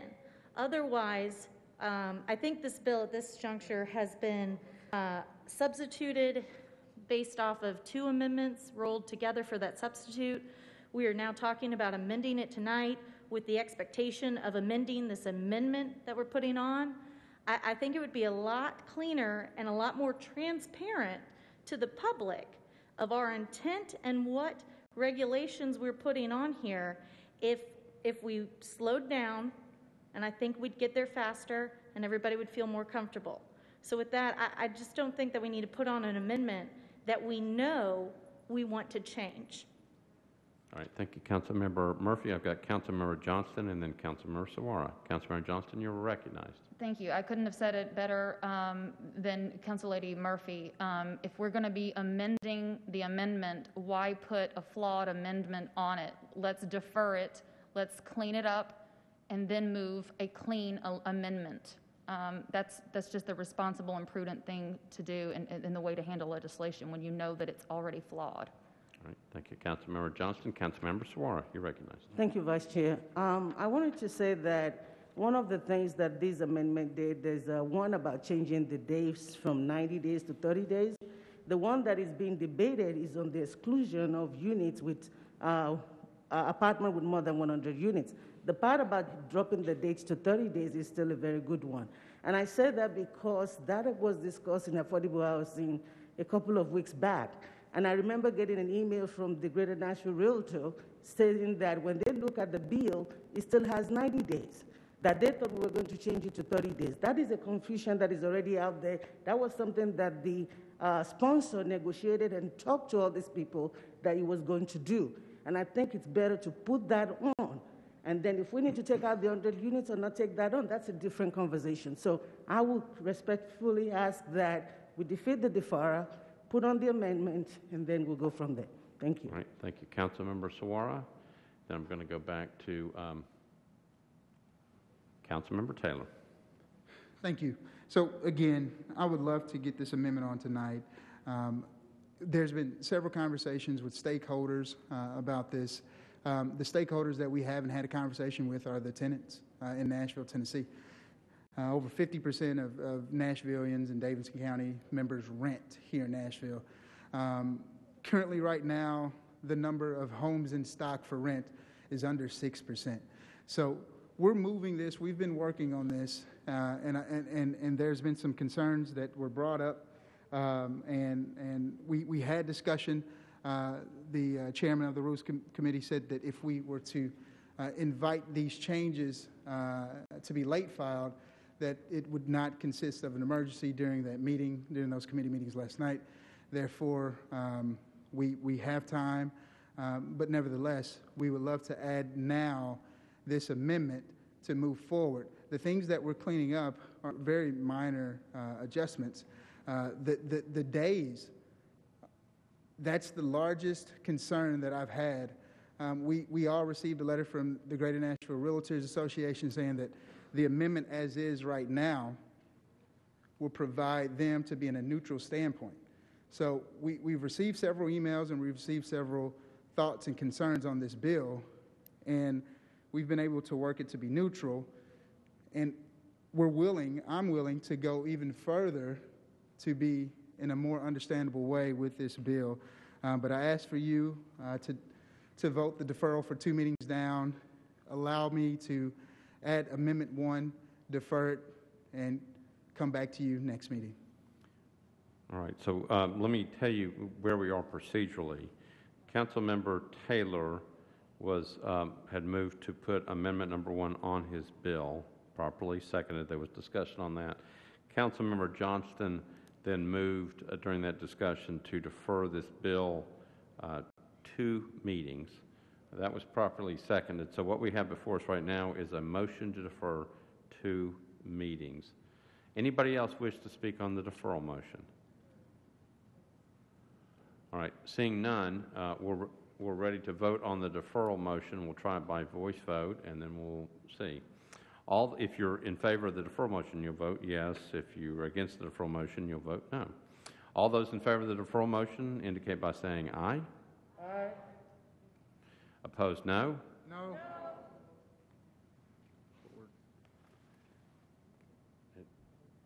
Yeah, it sounded like the noes had it. All right. So the motion to defer fails. Councilmember Taylor, you're back on your amendment. Thank you again. I would like to renew my motion to add Amendment number 1 to All right. BL 2022-24. So Councilmember Taylor has moved Amendment number 1. Again, it was properly seconded. Any further discussion on Amendment number 1? Seeing none, we're voting on Amendment number 1. All those in favor say aye. Aye. Opposed, no. Amendment number 1 passes. We're on your bill now. It's Substitute Bill 2022-24 as amended. Councilmember Taylor, you're recognized. Thank you. I would also now like to move for a 1-meeting deferral to clean up the bill. All right, so Councilmember Taylor has moved to defer the bill 1 meeting, properly seconded. Discussion on the deferral motion. Seeing none, we're on the deferral motion. All those in favor of moving Substitute Bill 2022-24 as amended 1 meeting, say aye. Aye. Opposed, no. Bill is deferred. Motion passes. Bill is deferred 1 meeting. Thank you, Councilmember Taylor. We are now on item number 110. This is on page 38. BL 2020-404. It's an ordinance to amend Section 7.24.040 of the Metropolitan Code of Laws regarding alcoholic beverages in open containers. Councilmember Porterfield, Benedict, Pulley, and Allen are the sponsors. I believe that Councilmember Pulley has got this one, and he is at podium number 3. Councilmember Pulley, you're recognized. Thank you, Mr. Vice Mayor. After working with the administration and the police department, it appears as though the lead sponsor is interested in deferring this indefinitely, so I would make that motion to defer indefinitely. Let me get a committee report first. Councilmember Gamble, Public Safety. Committee recommended approval of an indefinite deferral, 740 against. All right, thank you, Councilmember. Councilmember Pulley, you moved to defer indefinitely, is that right? Yes, sir, I did. Thank you. All right. Motion is to defer indefinitely, properly seconded. Any discussion on the motion to defer this one indefinitely? Seeing none, all those in favor say aye. Aye. Opposed, no. Bill is deferred indefinitely. Thank you, Councilmember Pulley. We're on item number 111, BL 2020-424. This is an ordinance amending Chapter 15.64 of the Metropolitan Code to require additional public notice regarding applications for stormwater management committee variances. Councilmember Murphy, you are recognized at podium number 9. Committee reports, please. Let's see, I've got Public Works, Councilmember Nash. Public Works approved a request for deferral for 1 meeting. All right, thank you, Councilmember. Back to you, Councilmember Murphy. Thank you. I'm going to move to defer this one meeting with a brief explanation that I've been working with Stormwater on this one, and I really appreciate their willingness to work with me on it and figure out the best way to work notice to our constituents into their process. So the amendment that was filed for tonight is to tweak that notice process, the notice days. But yesterday, turns out that we need to change the enactment date just to make sure that it works better. And so rather than suspend the rules on third or have a late filed, we're just going to put this off for one meeting. And so I appreciate y'all's support for a deferral. All right, so Councilmember Murphy has moved to defer 424 one meeting. Again, it was properly seconded. Any discussion on the deferral motion? Seeing none, all those in favor of the deferral motion say aye. Opposed, no. 2020-424 is deferred one meeting. Motion passes. We're on item number 112, BL 2020-449 by Councilmember Sawara and Henderson. Ordinance to amend Chapter 2.08 of the Metropolitan Code of Laws to remove the master list of architects and engineers. Councilmember Sawara, you're recognized. The reports, please. All right, committee reports. I've got Budget and Finance. Councilmember Toombs, you recognize podium 1. Thank you, Mr. Vice Mayor. Budget and Finance voted to approve, 6-4, 0 against. All right, back to you, Councilmember Saguaro. Thank you, Vice Mayor. I move for approval with a brief explanation. All right, so I got a motion to approve, properly seconded. Back to you. Thank you. This bill will basically remove the current list of architecture and engineers. What we found out over the couple of conversations, even in this chamber last year, is that the list that we have, some of the people on it are very old. They've been there for a long time. There's no procedure to actually clean it up or as people are added. We also find out that it's not very conducive for minority businesses or people that are not even aware that such a list exists. Unfortunately, when departments want to make purchases or they want to make contracts, some of them look into this list to be able to award contracts, and we believe that that is not ideal. I did discuss with the procurement department. They are in favor of this bill, and they believe that it is important that at the point where we're making a decision awarding a contract, we should look at the firm and look at what they stand for and make sure that they're in compliance with everything that we want them to be, and that's how we want to choose our contractor, not going through a list that is actually old. And so with that, I move for approval. All right, so Councilmember Saguaro has moved again for approval on second reading of 2020-449, properly seconded. Discussion on the bill. Seeing nobody in the queue, we're voting on 2020-449 on second reading. All those in favor say aye. Opposed, no. Bill passes. Thank you, Councilmember Saguaro. Come on back up. You're on 113, BL 2020-450 by Councilmember Saguaro, O'Connell, and a host of other council members. This is an ordinance to amend the GIS system street and alley centerline layer for the Metropolitan government by changing the name of 5th Avenue North and Opry Place to Representative John Lewis Way North, by changing the name of 5th Avenue South to Representative John Lewis Way South. Councilmember Saguaro, you're recognized. Thank you, Vice Mayor. Committee reports, please. All right, I've got, let's see, planning. Councilmember Murphy is back at her favorite podium. You're recognized. Thank you. I'm just going to move my whole table over here. We approved this 12 in favor, 0 against, as amended. Okay, and Public Works, Councilmember Nash is now at his favorite podium. You're recognized. Public Works recommended approval, 8 in favor, 0 against. All right, and traffic. Proudly so. All right, and traffic and parking, I think Councilmember Parker has that one, and he is at. There you go. Thank you. Traffic and parking voted 3 in favor, none against. The bill is amended. All right. Thank you, Councilmember Parker. Back to you, Councilmember Saguaro. I'd like to move the amendment with an explanation, please. All right. So Councilmember Saguaro has moved an amendment to 2020-450, properly seconded. Back to you for discussions on your amendment. Thank you. This bill is the redeeming of 5th Avenue for Congressman John Lewis. I want to reiterate, for those who do not know the extent of Congressman John Lewis' relation to Nashville. He actually got his start in civil rights here, and we have a whole lot of spots on 5th Avenue that has a connection with the late congressman. And so the Minority Caucus, along with a lot of community leaders, have been working to change the Fifth Avenue North and South to John Lewis Way, and we have a lot of support from businesses and individuals in that area. The amendment that I'm proposing would change the effective date to 1st of January 2021. The amendment is necessary for a couple of reasons.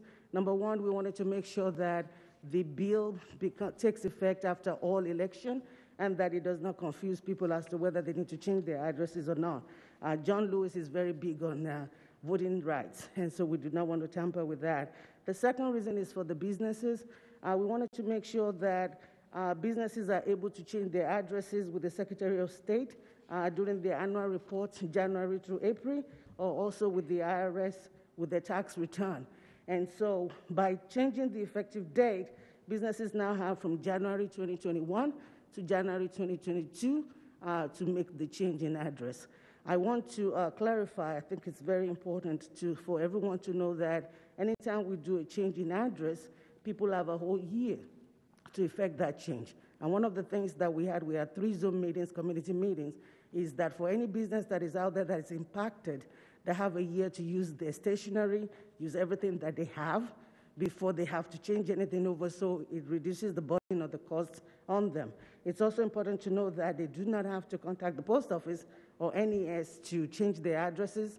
All of that will be automatically done for them. So with that, I move the amendment. All right, so Councilmember Suarez has moved the amendment on 2020-450. Again, it was properly seconded.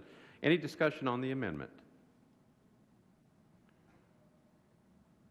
All right, seeing none, we're on your amendment. All those in favor of the amendment say aye. Opposed, no. Amendment passes. Councilmember Suarez, you're on your bill, BL 2020-450 as amended. I'd like to move the bill as amended. All right, Councilmember Suarez has moved the bill as amended. Properly seconded. Any discussion on the bill as amended? This is passage on second reading. Thank you. Seeing nobody in the queue, all those in favor say aye. Opposed, no. Bill 2020-450 as amended passes on second reading. All right, we're on item number 114, BL 2020-451 by Council Members Pulley, Murphy, and Nash. This is an ordinance amending Bill 2018-1137 with respect to retention of easements and amending the GIS system street and alley center layer by amending alley number 1715 between Crestmore Road and the southern property line of the Calvary Methodist Church. Councilmember Pulley is back at podium number 3. You're recognized. Thank you, Mr. Vice Mayor. Committee reports, please.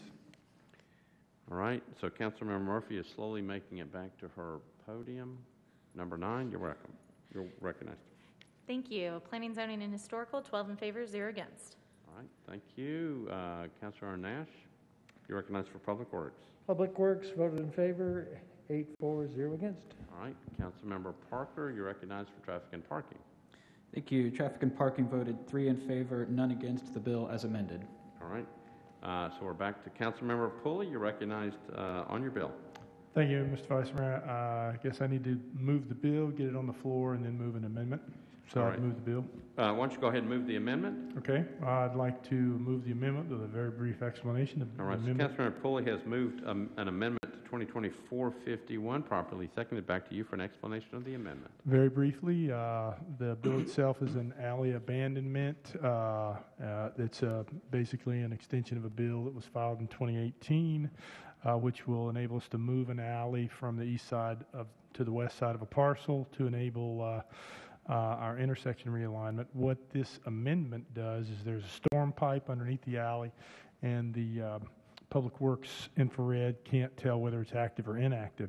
The amendment will allow Public Works to enables Public Works to force CVS to move the storm pipe if it is active or crush it if it is not. So that's the purpose of the amendment, and with that, I'd ask your support. So Councilmember Pulley moves an amendment to possibly crush a storm pipe. Is that right? Yes, sir. The amendment is properly seconded. Any discussion on that crushing amendment? Seeing nobody in the queue or anywhere else, we're voting on the amendment. All those in favor of the amendment say aye. Opposed, no. Amendment passes. Councilmember Pulley, you're back on your bill as amended. Thank you, Mr. Vice Mayor. Now I'd move the bill as amended. That's okay. Councilmember Pulley now has moved Bill 2024-51 as amended on second reading, properly seconded. Any discussion on the bill as amended, passing it on second reading? Seeing nobody else in the queue, all those in favor of 2024-51 as amended, say aye. Opposed, no. 2024-51 passes on second reading as amended. I'm on item number 115, BL 2024-52 by Toombs, Murphy, Nash, and Parker, ordinance approving a participation agreement between the Metropolitan Government through the Metropolitan Department of Water and Sewer Services and Highview Flats, LLC, authorizing the Director of Public Property or designated transfer to Highview Flats, LLC via quitclaim deed, a small portion of certain parcel property located at 700 East Trinity Lane. Councilmember Toombs is at podium number 1. You're recognized on your bill. Thank you, Mr. Vice Mayor. Committee reports. All right, Planning and Zoning, Councilmember Murphy, you're recognized. 12 in favor, 0 against. All right, Councilmember Nash, you're recognized at your podium. Public Works voted in favor, 7-4-0 against. All right, back to you, Councilmember Toombs. Budget and Finance voted to recommend approval, 7-4-0 against. All right, and what do you want to do with your bill? Move for approval. Councilmember Toombs has moved for approval on 2024-52, properly seconded. Any discussion on the bill? Seeing none, we're on 2024-52 on second reading. All those in favor say aye. Aye. Opposed, no. Bill 2024-52 passes on second reading. Item number 116, BL 2024-53 by Councilmember Roberts, Murphy, and Nash. Ordinance authorizing the Metropolitan Government to accept a public sanitary sewer manhole and easements for property located at 5800 Centennial Boulevard. Councilmember Roberts? Vice Mayor? You're recognized. Committee reports, please. All right, so I've got Planning and Zoning. Councilmember Murphy, you're recognized. 12 in favor, 0 against. All right, and Councilmember Nash is going to try to push Councilmember Roberts out of the way so he can get his microphone back. Public Works voted in favor, 8-4-0 against. All right, Councilmember Roberts, you're recognized on your bill. I'd like to move for approval, please. Councilmember Roberts moves for approval on BL 2024-53 on second reading, properly seconded. Any discussion on the bill? Seeing none, all those in favor say aye. Opposed, no. You adopt. Thank you. That brings us to bills on third reading, and we actually have a third reading ordinance consent agenda. So let me go through those real quick. That's going to take care of most of the bills on third reading. These are the bills on third reading. Just stay with me, and then if something needs to be knocked off, let me know. Items on the consent agenda, starting on page 42, it's item number 121. BL 2024-23, 425, 426, 427, 428, 429, 430, 431, 432, 433, and 434. So basically, starting on page 42, 121 all the way through the end of the calendar, all those bills are on third reading consent. Anything that needs to be bumped off? All right, seeing none, these are the bills on. Councilmember Van Rees, you're recognized at podium number 1. Yes, I'd like to pull 425 for discussion. All right. Councilmember Allen, that's it? Okay. Councilmember Suara, you're recognized. Councilmember Suara has moved 423. Okay. So items 121 and 122 are pulled off of consent. Anything else? All right, so the first two bills have been pulled off, so we'll start with item number 123, BL 2024-26. I'm going to read you the captions of the bills. 2024-26 by Toombs, Sledge, and others, an ordinance establishing a program for the purpose of providing assistance to low-income elderly residents in the Metropolitan Government for the fiscal year 2021. 2024-27 by Roberts, Murphy, and Nash. Ordinance authorizing the Metropolitan Government to abandon existing easement rights for 5 properties located at 4427 Michigan Avenue. 2024-28 by Toombs, Murphy, and Nash. Ordinance authorizing the Metropolitan Government to negotiate and accept permanent and temporary easements for the 14th Avenue North Stormwater Improvement Project for 6 properties located on 14th Avenue North and Middle Street. Item number 126, BL 2020-429, ordinance authorizing the Metropolitan Government to negotiate and accept permanent and temporary easements for the Pennington Avenue Stormwater Improvement Project for 8 properties located on Pennington Avenue and Burns Street. That's Benedict, Murphy, and Nash. Item number 127 by O'Connell, Murphy, and Nash. 2020-430, an ordinance authorizing the Metropolitan Government to abandon existing water main, fire hydrant assemblies, and easements to relocate existing water mains and to accept new water mains at 1419 Roselle Parks Boulevard. 128, item number 128, BL 2020-431 by Taylor, Murphy, and Nash.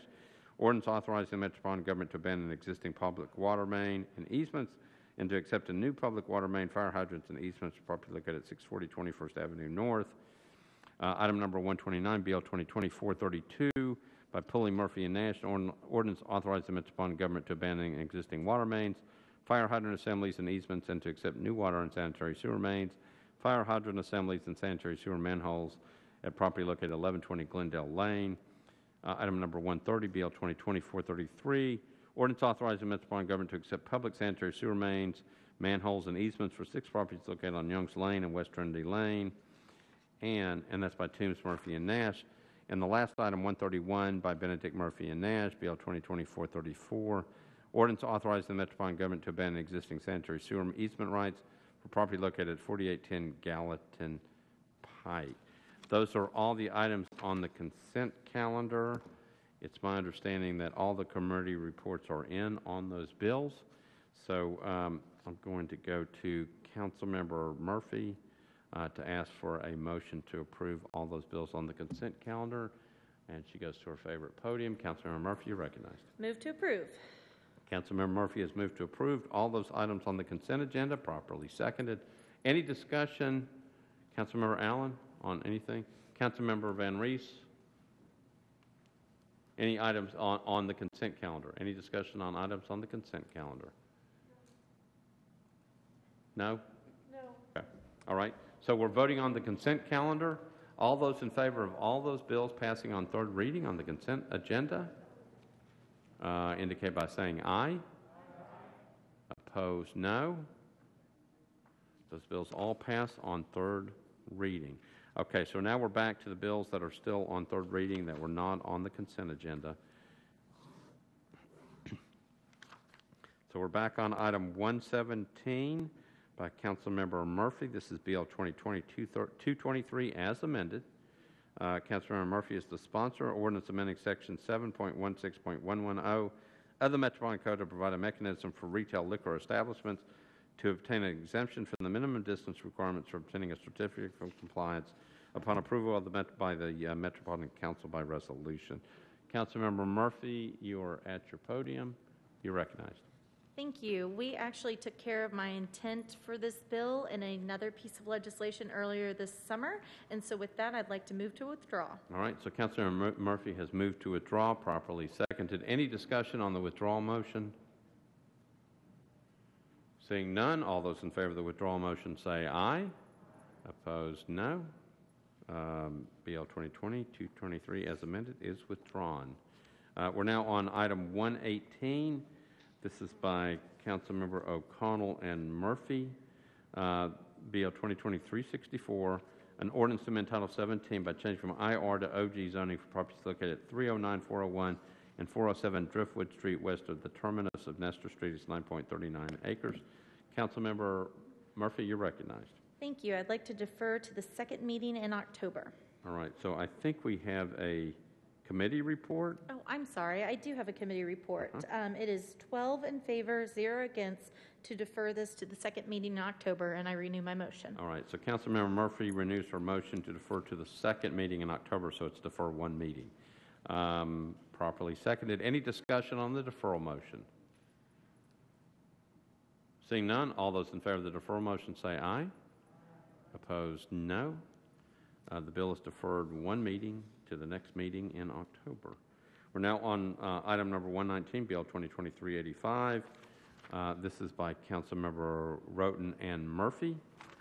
This is an ordinance to amend Title 17 of the Metropolitan Code by applying a neighborhood landmark overlay district for property located at 3060 Lebanon Pike at the southwest corner of Dania Crest Drive and Lebanon Pike. I think I said that wrong.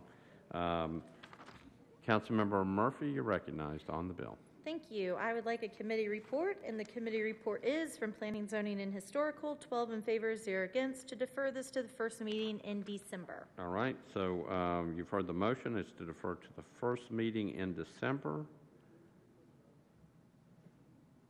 Properly seconded. Any discussion about the motion?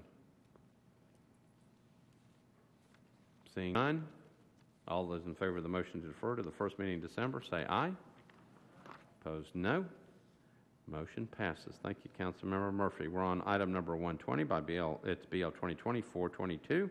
Ordinance amending Metropolitan Code Section 1.24.030 to permit the mayor to enlist Metropolitan employees outside of the Health Department and the Metropolitan Nashville Police Department to issue citations to enforce emergency health orders. This is by Councilmembers Mendez, Pulley, and Hurt, and others. Councilmember Mendez, you are recognized at podium number 1. I believe all the committee reports are in, but I also think there's an amendment by Councilmember Pulley. All right, so Councilmember Pulley, you're recognized at podium number 3. Thank you, Mr. Vice Mayor. I believe I'm going to have to ask to suspend the rules in order to get the amendment on, as it is third reading. So I would ask to suspend the rules. All right, so Councilmember Pulley has moved to suspend the rules to bring forth an amendment to get it on third reading. Did this go through the Rules Committee? Did not go through the Rules Committee. So it's a, did it need to go? So it's a, wasn't late. I believe the amendment was filed timely. It's just a third reading amendment. That's why it didn't go to the rules. All right, thank you, Councilmember Pulley. So Councilmember Pulley is attempting to suspend the rules to get an amendment on this bill because it's on third reading, correct? That's correct. So is there an objection to suspension of the rules to consider the amendment on third reading? Councilmember Pulley has again moved to suspend the rules. Any objections? All right, seeing none, Councilmember Pulley, the rules are suspended. You are on your amendment. Thank you, Mr. Vice Mayor. The original ordinance would allow Metro employees outside the Health Department and the Police Department to be enlisted to assist with the enforcement of emergency health orders, including the issuance of citations, but only during the declared states of emergency and upon a written order from the mayor. Some council members requested a friendly amendment to clarify that the new authority would only apply to Metro employees who already have existing authority under the Metro Code to issue those citations. So what this clarifies that the department employees who currently have that citation authority would include the following, which are traffic and parking officers, animal care and control officers, codes inspectors, alarm inspectors, beer board inspectors, fire marshal, water service inspectors, and public works inspectors, who all have that authority as a part of their current positions. So that's what the amendment clarifies, and with that explanation, I would ask your approval of the amendment. All right, so you've heard the explanation. So Councilmember Pulley has moved to this amendment, again properly seconded. Questions on the amendment?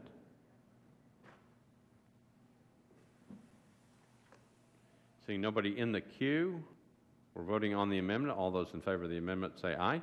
Aye. Opposed, no. Amendment passes. Councilmember Pulley's amendment is on. So we're back on the bill now as amended. It's BL 2020-422 as amended. Councilmember Mendez, you're recognized at podium number 1. I'd like to move the bill as amended for approval on third reading. Okay, so Councilmember Mendez has moved the bill for approval as amended, properly seconded. Any discussion on the bill?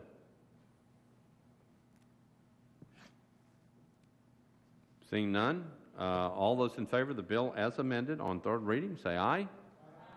Opposed, no. Bill passes. Bill 2020-422 as amended passes on third reading. Thank you, Councilmember Mendez and Pulley. We're now on item number 121. This is Bill 2020-423. It's on page 42. Councilmember Suara and Henderson, ordinance to amend section 4.36.020 of the Metropolitan Code of Laws regarding suspension or debarment. Councilmember Suara, you are recognized on the bill. Mayor, Vice Mayor, I'm going to make it very. Councilmember Suara, go ahead. You're recognized. Thank you, Vice Mayor. All committee reports are in, but before I move for approval, I just want to make a brief comments, and I'll make it very brief so we can go home.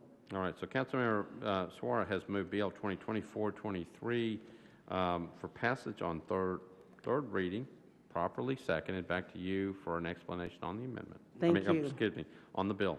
Thank you. This bill is one in a series of bills that is looking at the procurement code. This with the architect list and some other ones that will be coming up is just a way to just tighten up some of the things that we do. But I wanted to acknowledge that there were people that were working on it before I got on council. Councilmember Anderson, Virtue, and a whole lot of people that have been looking at the procurement bill.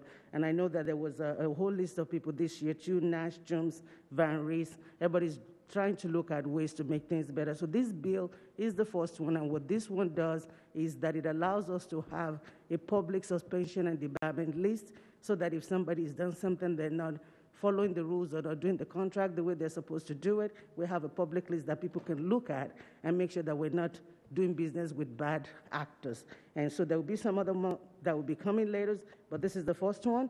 And with that, I move for approval, and thank you. All right, thank you, Councilmember Suara. So she has moved for approval of BL 2024-23 on third reading. Again, it was properly seconded. Any other discussion on the bill? Seeing no one else, all those in favor of 2024-23 for passage on third reading indicate by saying aye. Opposed, no. Bill passes on third reading. This is the last bill up tonight. It's BL 2024-25. It's item number 122. Councilmember Rosenberg is the sponsor, and ordinance to amend Chapter 16.24 of the Metropolitan Code to restrict the amount of fill material that can be placed upon property in close proximity to a river. Councilmember Rosenberg, you're recognized. You're recognized on your bill. Thank you, Mr. President.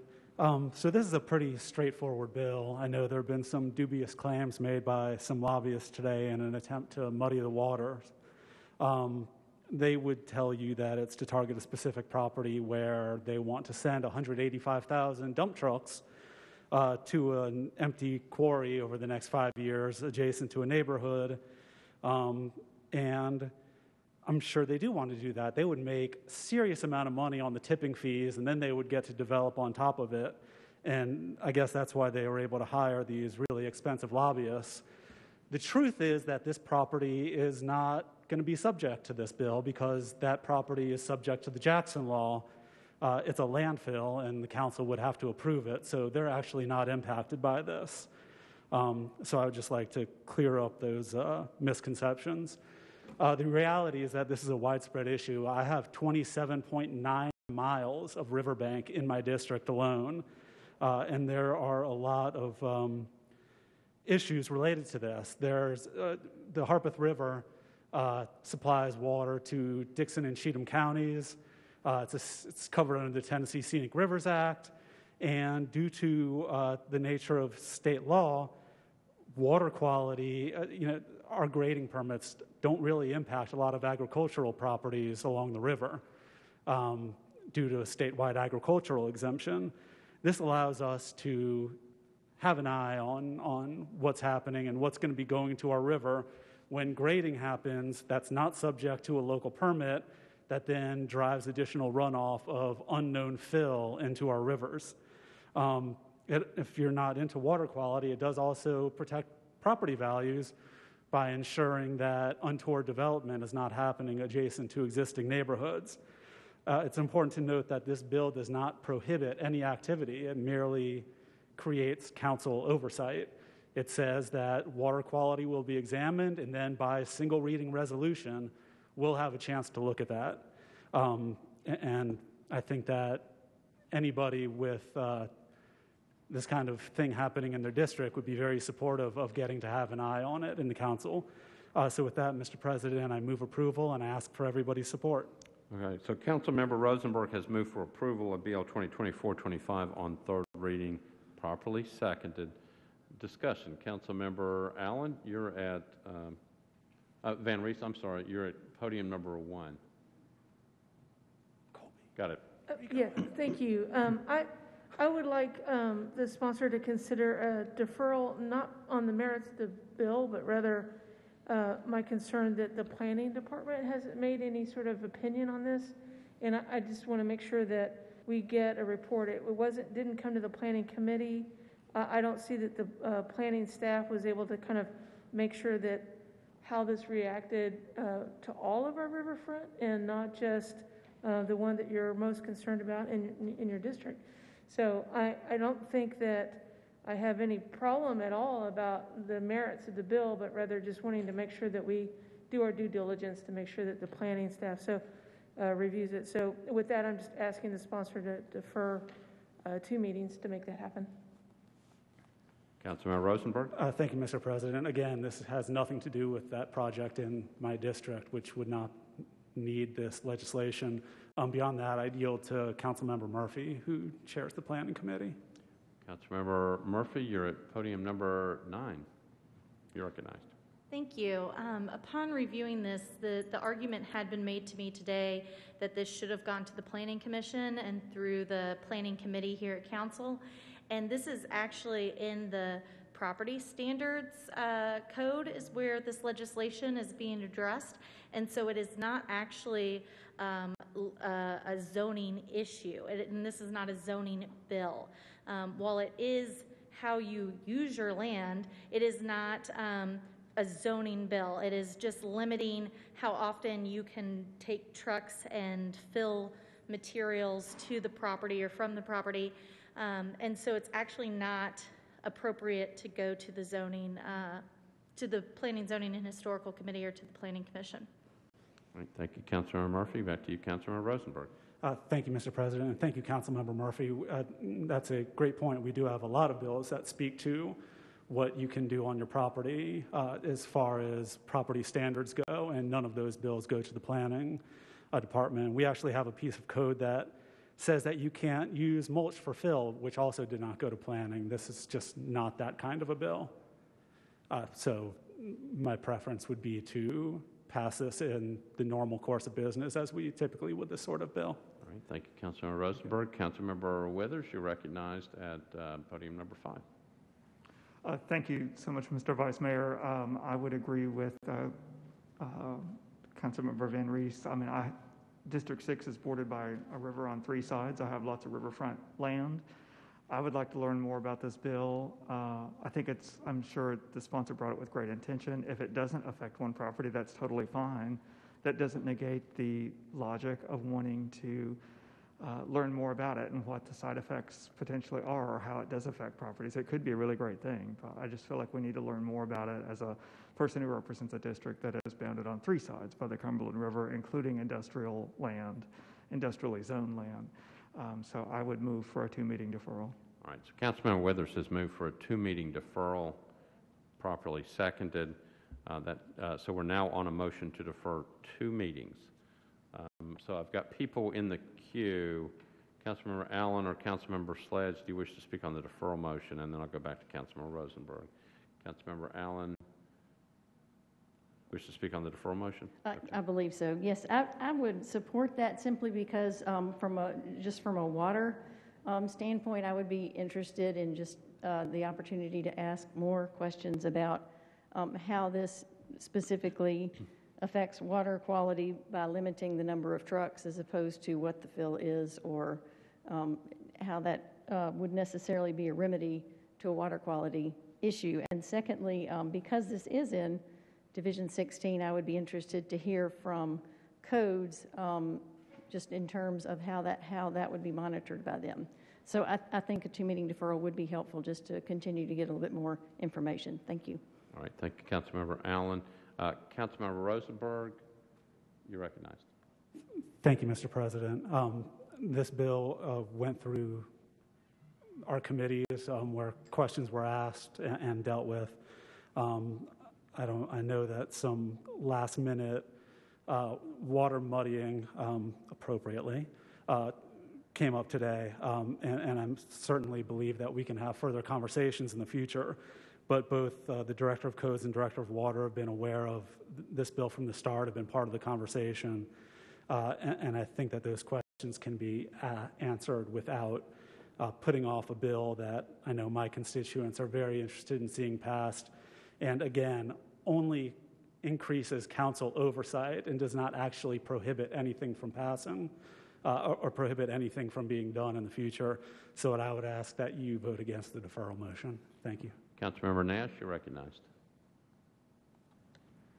I would like to speak in favor of the deferral. Yeah, we have been notified by some folks that have raised some interesting questions in regard to how enforceable it is and how it might be a detriment to some development anywhere along rivers, and we all have rivers in our districts. This is a river city.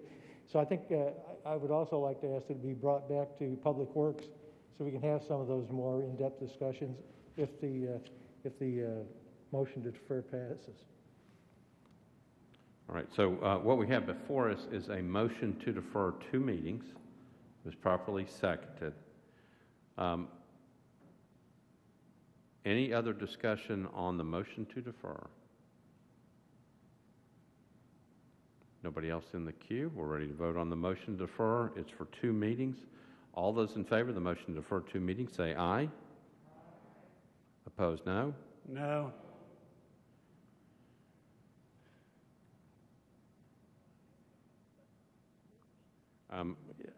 On this one, I think because it's on 3rd reading, I think I need to take a machine vote. Okay. So, Madam Clerk, I'm going to ask you to prepare. So what we're voting on is a motion to defer 2 meetings. That's what you're voting on. Madam Clerk, just tell me when you're ready. I'm ready, Vice Mayor. All right. So again, if you want to defer the bill 2 meetings, you would vote aye. If you are against the deferral motion, you would vote no. Madam Clerk, open up the machines.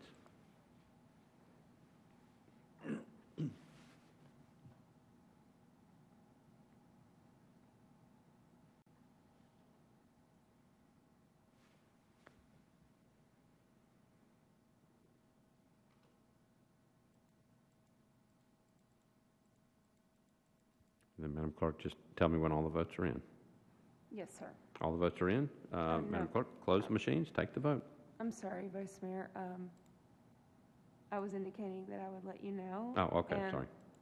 May I ask some council members if they would like to choose to vote? You certainly can. Make sure we get everybody in. Go ahead. Thank you. Councilmember Hancock, do you choose to vote on this motion?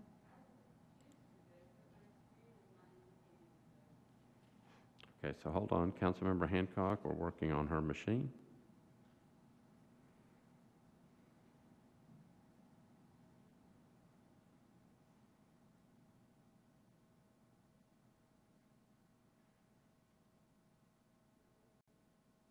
Yes. Would you please report your vote to me, and I'll record it from here? Councilmember Hancock, the vote is yes on the deferral motion. Councilmember Hancock votes yes on the deferral motion. Okay, anybody else? Checking very quickly, Vice Mayor.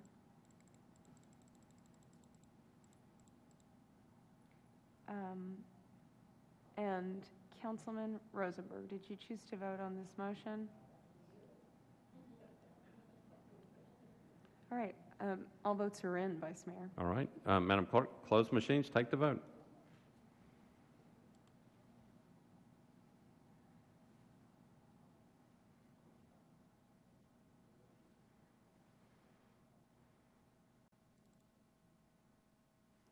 So it looks like, this is interesting. So, then it went away on my screen. I actually saw the vote. Can you tell me what the vote was? I certainly will. Okay. There are, sorry, Vice Mayor, I had to find it. There were 17 votes in favor and 12 against. All right. So the motion passes 17 in favor, 12 against. So the bill is deferred 2 meetings. All right. Mr. Cooper, I believe that's it. That is it. It is 10:09. Congratulations. I will entertain a motion to adjourn. And a motion to adjourn properly seconded. All in favor of the adjournment motion say aye. Opposed, no. We stand adjourned. Thank you. And I will tell you, we will be back in the Music City Center at the next meeting. You need that one. And so the council has concluded about a 3.5-hour and 40-minute meeting in its new home, at least temporarily, at the Music City Center in the Davidson room. That would be a very short meeting by standards of the council is operating under emergency rules. This is the first time it has rescinded those emergency rules and has enough room here at the Music City Center to do all the things they need to do for social distancing, wear masks, and conduct its business. I think it's fair to say that this meeting would have been a lot longer with a 39-page agenda, even with the new format, than what it's been for this. For the most part, the council went through that 39-page agenda with mostly routine bills that were before it. One thing that sort of is a little bit of a cloud over the meeting tonight, at least 5 members were not able to be here tonight because of COVID virus issues. 3 members are in quarantine right now, have been exposed to the virus, and 2 are recovering or have the virus, and so they were not here tonight. Others were perhaps out because of the fall break that's going on. So the council got down for most of the night to just above 30 members. They need 27 members in order to conduct business.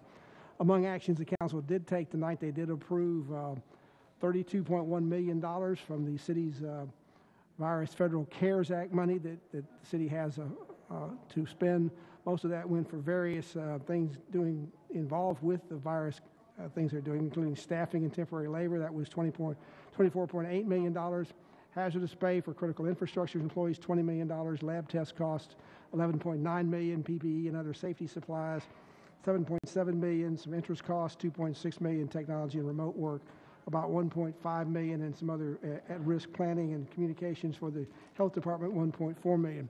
There's several other resolutions pending before the council that would like to spend some of the CARES Act money, but they have not gone through the city's CARES Act committee to be recommended to the council, so council members have deferred taking action on those. I would point out that that money has to be spent under the federal law, at least appropriated and spent by the end of the year, so the time is approaching fairly soon to get all this worked out one way or the other.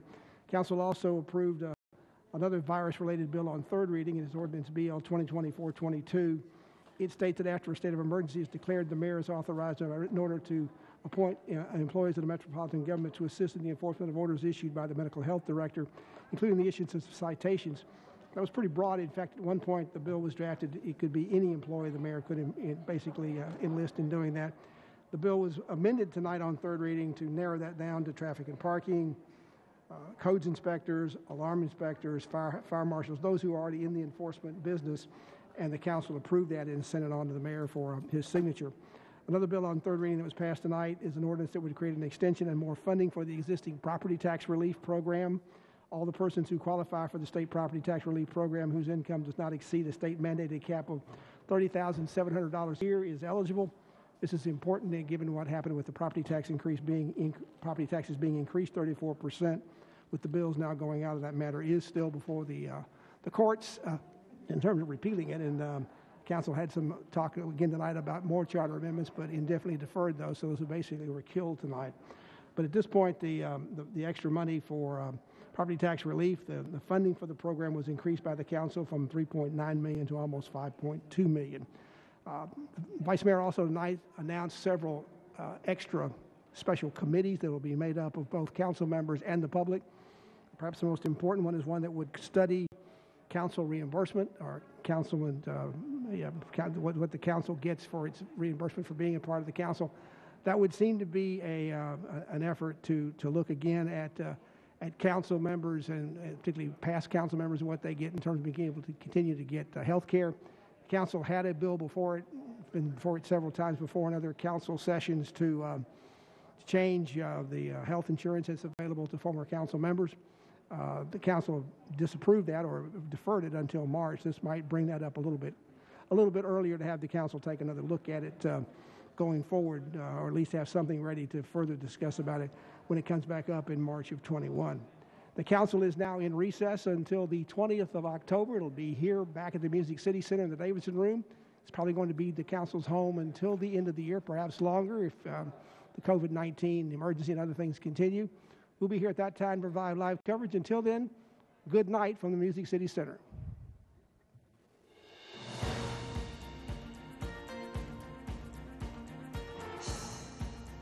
This has been a service of the Metro Nashville Network.